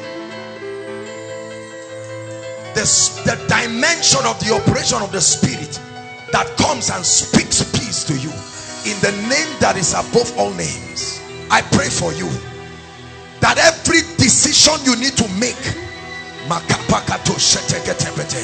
every direction that you need to take for this second half of your life to truly be the year of the rain, I release upon you that dimension of the spirit of counsel and might, marital direction, financial direction, academic direction, career direction.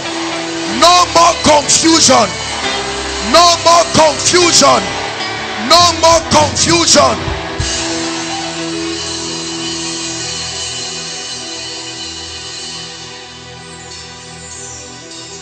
Hallelujah.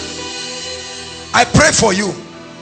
Part of the keys to stepping into the blessings of the Lord is the ability for your eyes to see opportunities. Hagar, listen, Hagar was in a place, it was a desert, but there was water. Her eyes could not see. But when the angel of the Lord appeared unto her, suddenly she saw water. I pray you have been passing what can bless you and you have not been seeing it. In this month of May, the anointing that opens the eyes of men to opportunities that can bless you, I release it upon you now. I release it upon you now. Where men see obstacles, may you see opportunities. Where men see stumbling blocks, may you see stepping stones. In the name of Jesus. The Bible says God has not given us the spirit of fear. Fear has kept many people from moving forward. Fear of everything. Fear of death. Fear of failure. Fear of taking action. Fear of moving. Even when God says move, you say I'm afraid. Start that business, I'm afraid. Take a step to marry, I'm afraid. Do this, I'm afraid. Move on further, I'm afraid. I pray for you in the name of Jesus. Every manifestation of fear, every manifestation of fear that has kept your ego on the line, that will not allow you soil your hand in destiny to make progress, that keeps you from being afraid, every manifestation of fear that gives you a feeling of being embarrassed to take a step, I curse that fear now. I curse that fear now. I curse that fear now. When they got to the Red Sea, they were afraid.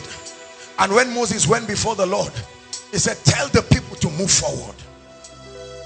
The signs don't go before you, they follow you. You will have to take a step as a sign that you trust God. Take the step and die taking it. Let it be that it was God that killed you. There is no man that took a step in the name of the Lord that did not return with a testimony. For some may trust in horses, others may trust in chariots, but for us, we trust in the name of the Lord. And everything we do in the name of the Lord, he said, whatsoever you do in word and in deed, do it in the name of the Lord. I pray for you again. Fear has stopped millionaire businesses from starting up. Fear has stopped people from applying in places, high places. They think they are not qualified. Fear has stopped many of us. Fear has stopped you from starting the building project. Who said you are too young?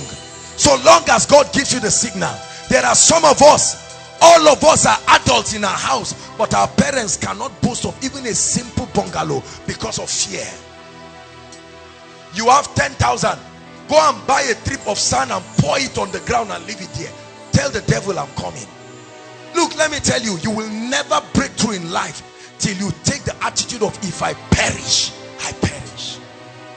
I pray the boldness, the audacity, the strength, the audacity to ride through without exhaustion, to ride through without fear. I release it upon you right now. I release it upon you right now.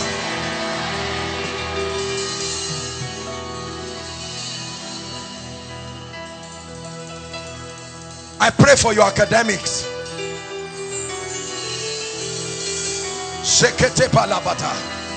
The 10 times better anointing.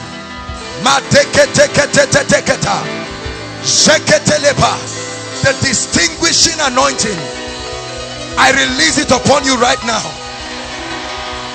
I release it upon you right now. Listen, anyone here or any family here that the devil is eyeing for death, that is saying you will not see the next month or the end of this year, I declare by the mystery of the blood, the last card, the hallmark of God's victory, I judge the manifestation of death over your life. I judge the manifestation of death over your family. You will travel out and come back safe. No armed robber will get you on the road. No terrorist will attack you on the road. When others say there is a casting down, it will never be your testimony. For you, it will be that there is a lifting up. In the name of Jesus, I pray over your finances. The grace to pay the price now and to pay the price early for a glorious financial future, I release it.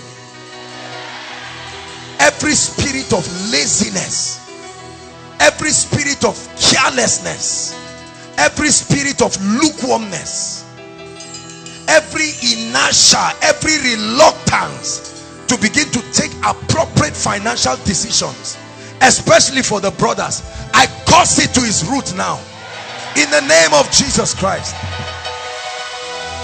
I pray for those trusting God for a miracle job. I tell you the truth, when the hand of the Lord is upon you, there will be a door that is open.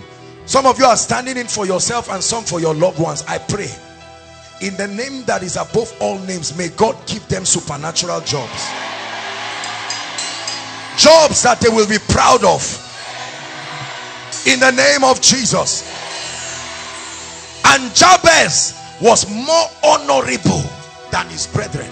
It's one thing to be rich, it's one thing to be blessed, but it's another thing to be honored. Honor is not something that money can buy.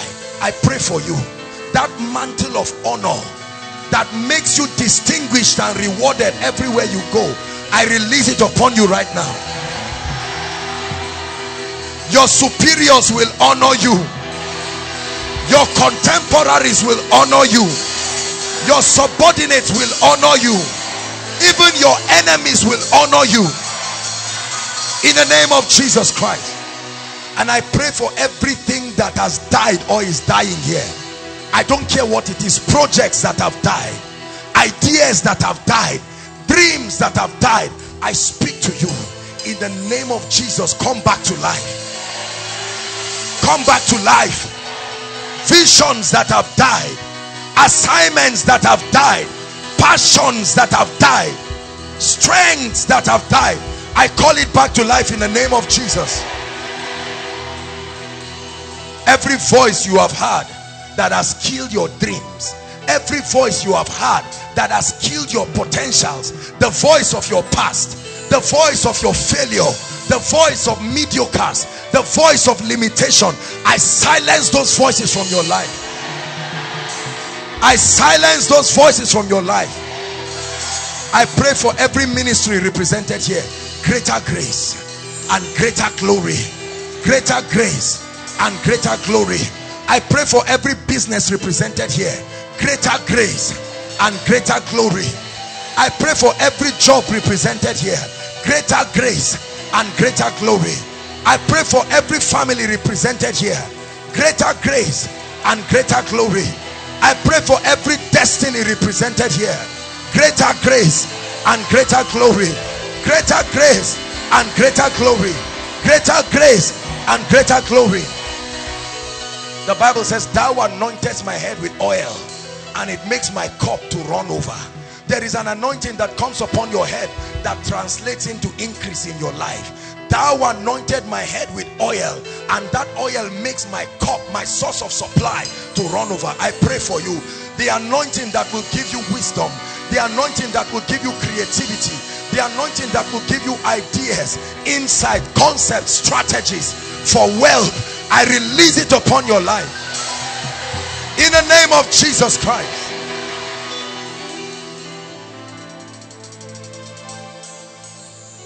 And I pray for you in the name that is above all names. Every habit, every issue, every challenge, every weight on your life that is eating up your Christian integrity, that is eating up your walk with God. You love God, but there are weights in your life that keep drawing you back to the way of sin. I pray for you. The hand of the Lord lifts you out of that nonsense. The grace of God picks you out of that limitation. Grace to say no to every appearance of evil. Grace to say no to everything that is ungodly. In the name of Jesus Christ. I pray a special prayer for our brothers. I curse in your life the spirit of irresponsibility. One more time. I curse from your life and your vicinity every spirit that refuses you from rising as a man that you are.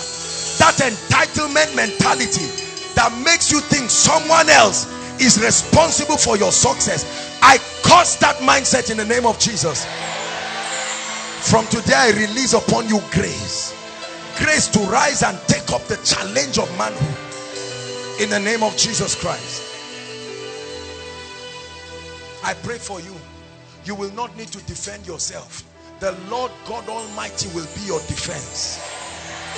The Lord will anoint you in such a way that even your enemies will walk towards your progress. In the name of Jesus, I prophesy restoration for everything you have lost. Restoration, restoration, restoration, restoration. In the name of the Lord Jesus. And I pray for you a new dimension in the spirit. A new level of prayer grace. A new level of word grace. A new dimension of encounters with the Spirit of God. Where you are becoming lukewarm. Where you are losing the initial standard of your Christian experience. Where you are already bending against the things that will make you powerful. I pray for a restoration for you. Where you have lost the voice of the Spirit, I command that you begin to hear his voice again. Where you have lost zeal for the house of God, I command a restoration for you in the name of the Lord Jesus Christ. And I pray for you all through the remaining part of May into June. Let it be a month of testimonies for you, beginning from tonight, in the name of Jesus Christ. All those who have been looking for you to bless you, may this be the season they find you. All those who have received instructions from God to hold your hands and lift you up with no strings attached, but have not been able to find you, I pray. Listen, listen. Samuel had already been ordained. Saul ordained to be a king, but he needed to find Samuel, and they kept searching and he could not find Samuel, until by the wisdom of God they were able to find him. You can be one anointing away from the next level of your life. You can be one prophetic impartation away. You can be one destiny helper away. I pray again for you. Whoever has been looking for you, like the lost ass of Samson, of Saul, whoever has been looking for you to bless you and has not found you, may this be the season they find you.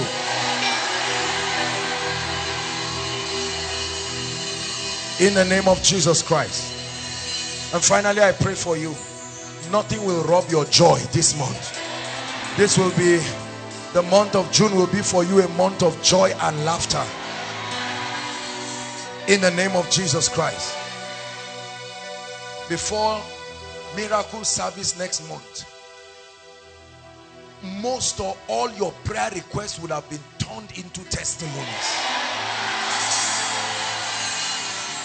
In the name of Jesus. Thank you for lifting.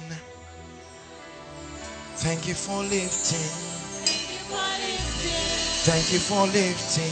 Thank you for lifting. My head. Hallelujah. Now, keep standing, everybody. You're here and you need to return back to Jesus Christ. Keep standing, everyone. You've heard the word of the Lord and you know that you need to make it right with Jesus. Maybe this is the first time you are running to Jesus genuinely to commit your life to him. Or you've once given your life to Jesus and you've seen that you are derailing and you need to make it right tonight. We will not end this meeting without giving you an opportunity to make Jesus Lord of your life or rededicate your life. Wherever you are, make your way to the front right now. We have 1 minute for this. God bless you. God bless you as you come. God bless you as you come. Don't wait for anybody to be the first to come. Make your way. God bless you. God bless you. They are coming inside and outside. Celebrate them, Koinonia. God bless you as you come. Jesus said, I am the way, the truth, and the life. No man cometh to the Father but by me. God bless you as you come. Don't be ashamed. He will give you a new beginning and he will supply grace that you will go higher and higher, higher and higher. Keep coming. Young and old, keep coming. Run to Jesus. Keep coming in the name of the Lord Jesus. Don't sit back.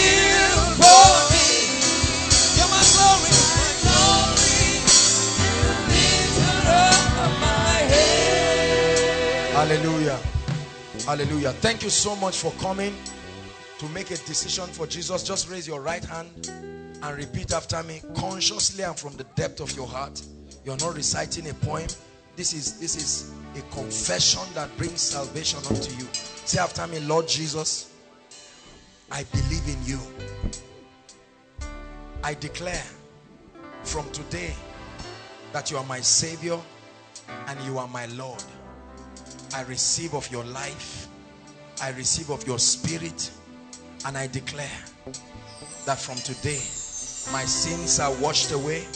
I am a brand new person. The hand of God is upon me. I receive grace to live the victorious Christian life. In the name of Jesus Christ, everything that is not of God, I take authority over it. I receive grace from God to live a victorious Christian life. In Jesus' name, amen. Amen and amen. I want to congratulate you for making this decision. It's the best decision you can make. This decides your eternal destiny. Hallelujah. Now I'd like you to follow the gentleman waving his hands. They will have your details. They will welcome you more warmly, and then we'll communicate to you through them. God bless you. This way. Draw that baby. Baby, this way. No. You have done, and the battles you have won. Only you are worthy of my praise. We magnify. Hallelujah. All those who are worshiping with us for the first time, if this is your first time being here worshiping with us at Koinonia, please make your way to the front. You are most welcome. You are most welcome. Celebrate them as they come. God bless you. Bless you. Bless you. Come on, Koinonia. You can do better than this. Hello, beloved in Christ. We hope this message was a blessing to you. I would want you to do something for us. If you are new here, kindly hit on that subscribe button for us. And then like this video as well. Share to your family and friends to bless them, because we know that this message will be a blessing to their body, to their soul, and to their spirit. We would need you to do one thing for us to tell us in the comment section where you were watching us from, and then if you've got any testimony for us, kindly share with us. Thank you for watching. In the name of Jesus, drought in your life, that even when it is physical rainy season, it is still dry season spiritually, financially, and otherwise. I decree and declare, let the rain begin to fall. Let the rain begin to fall. Let the rain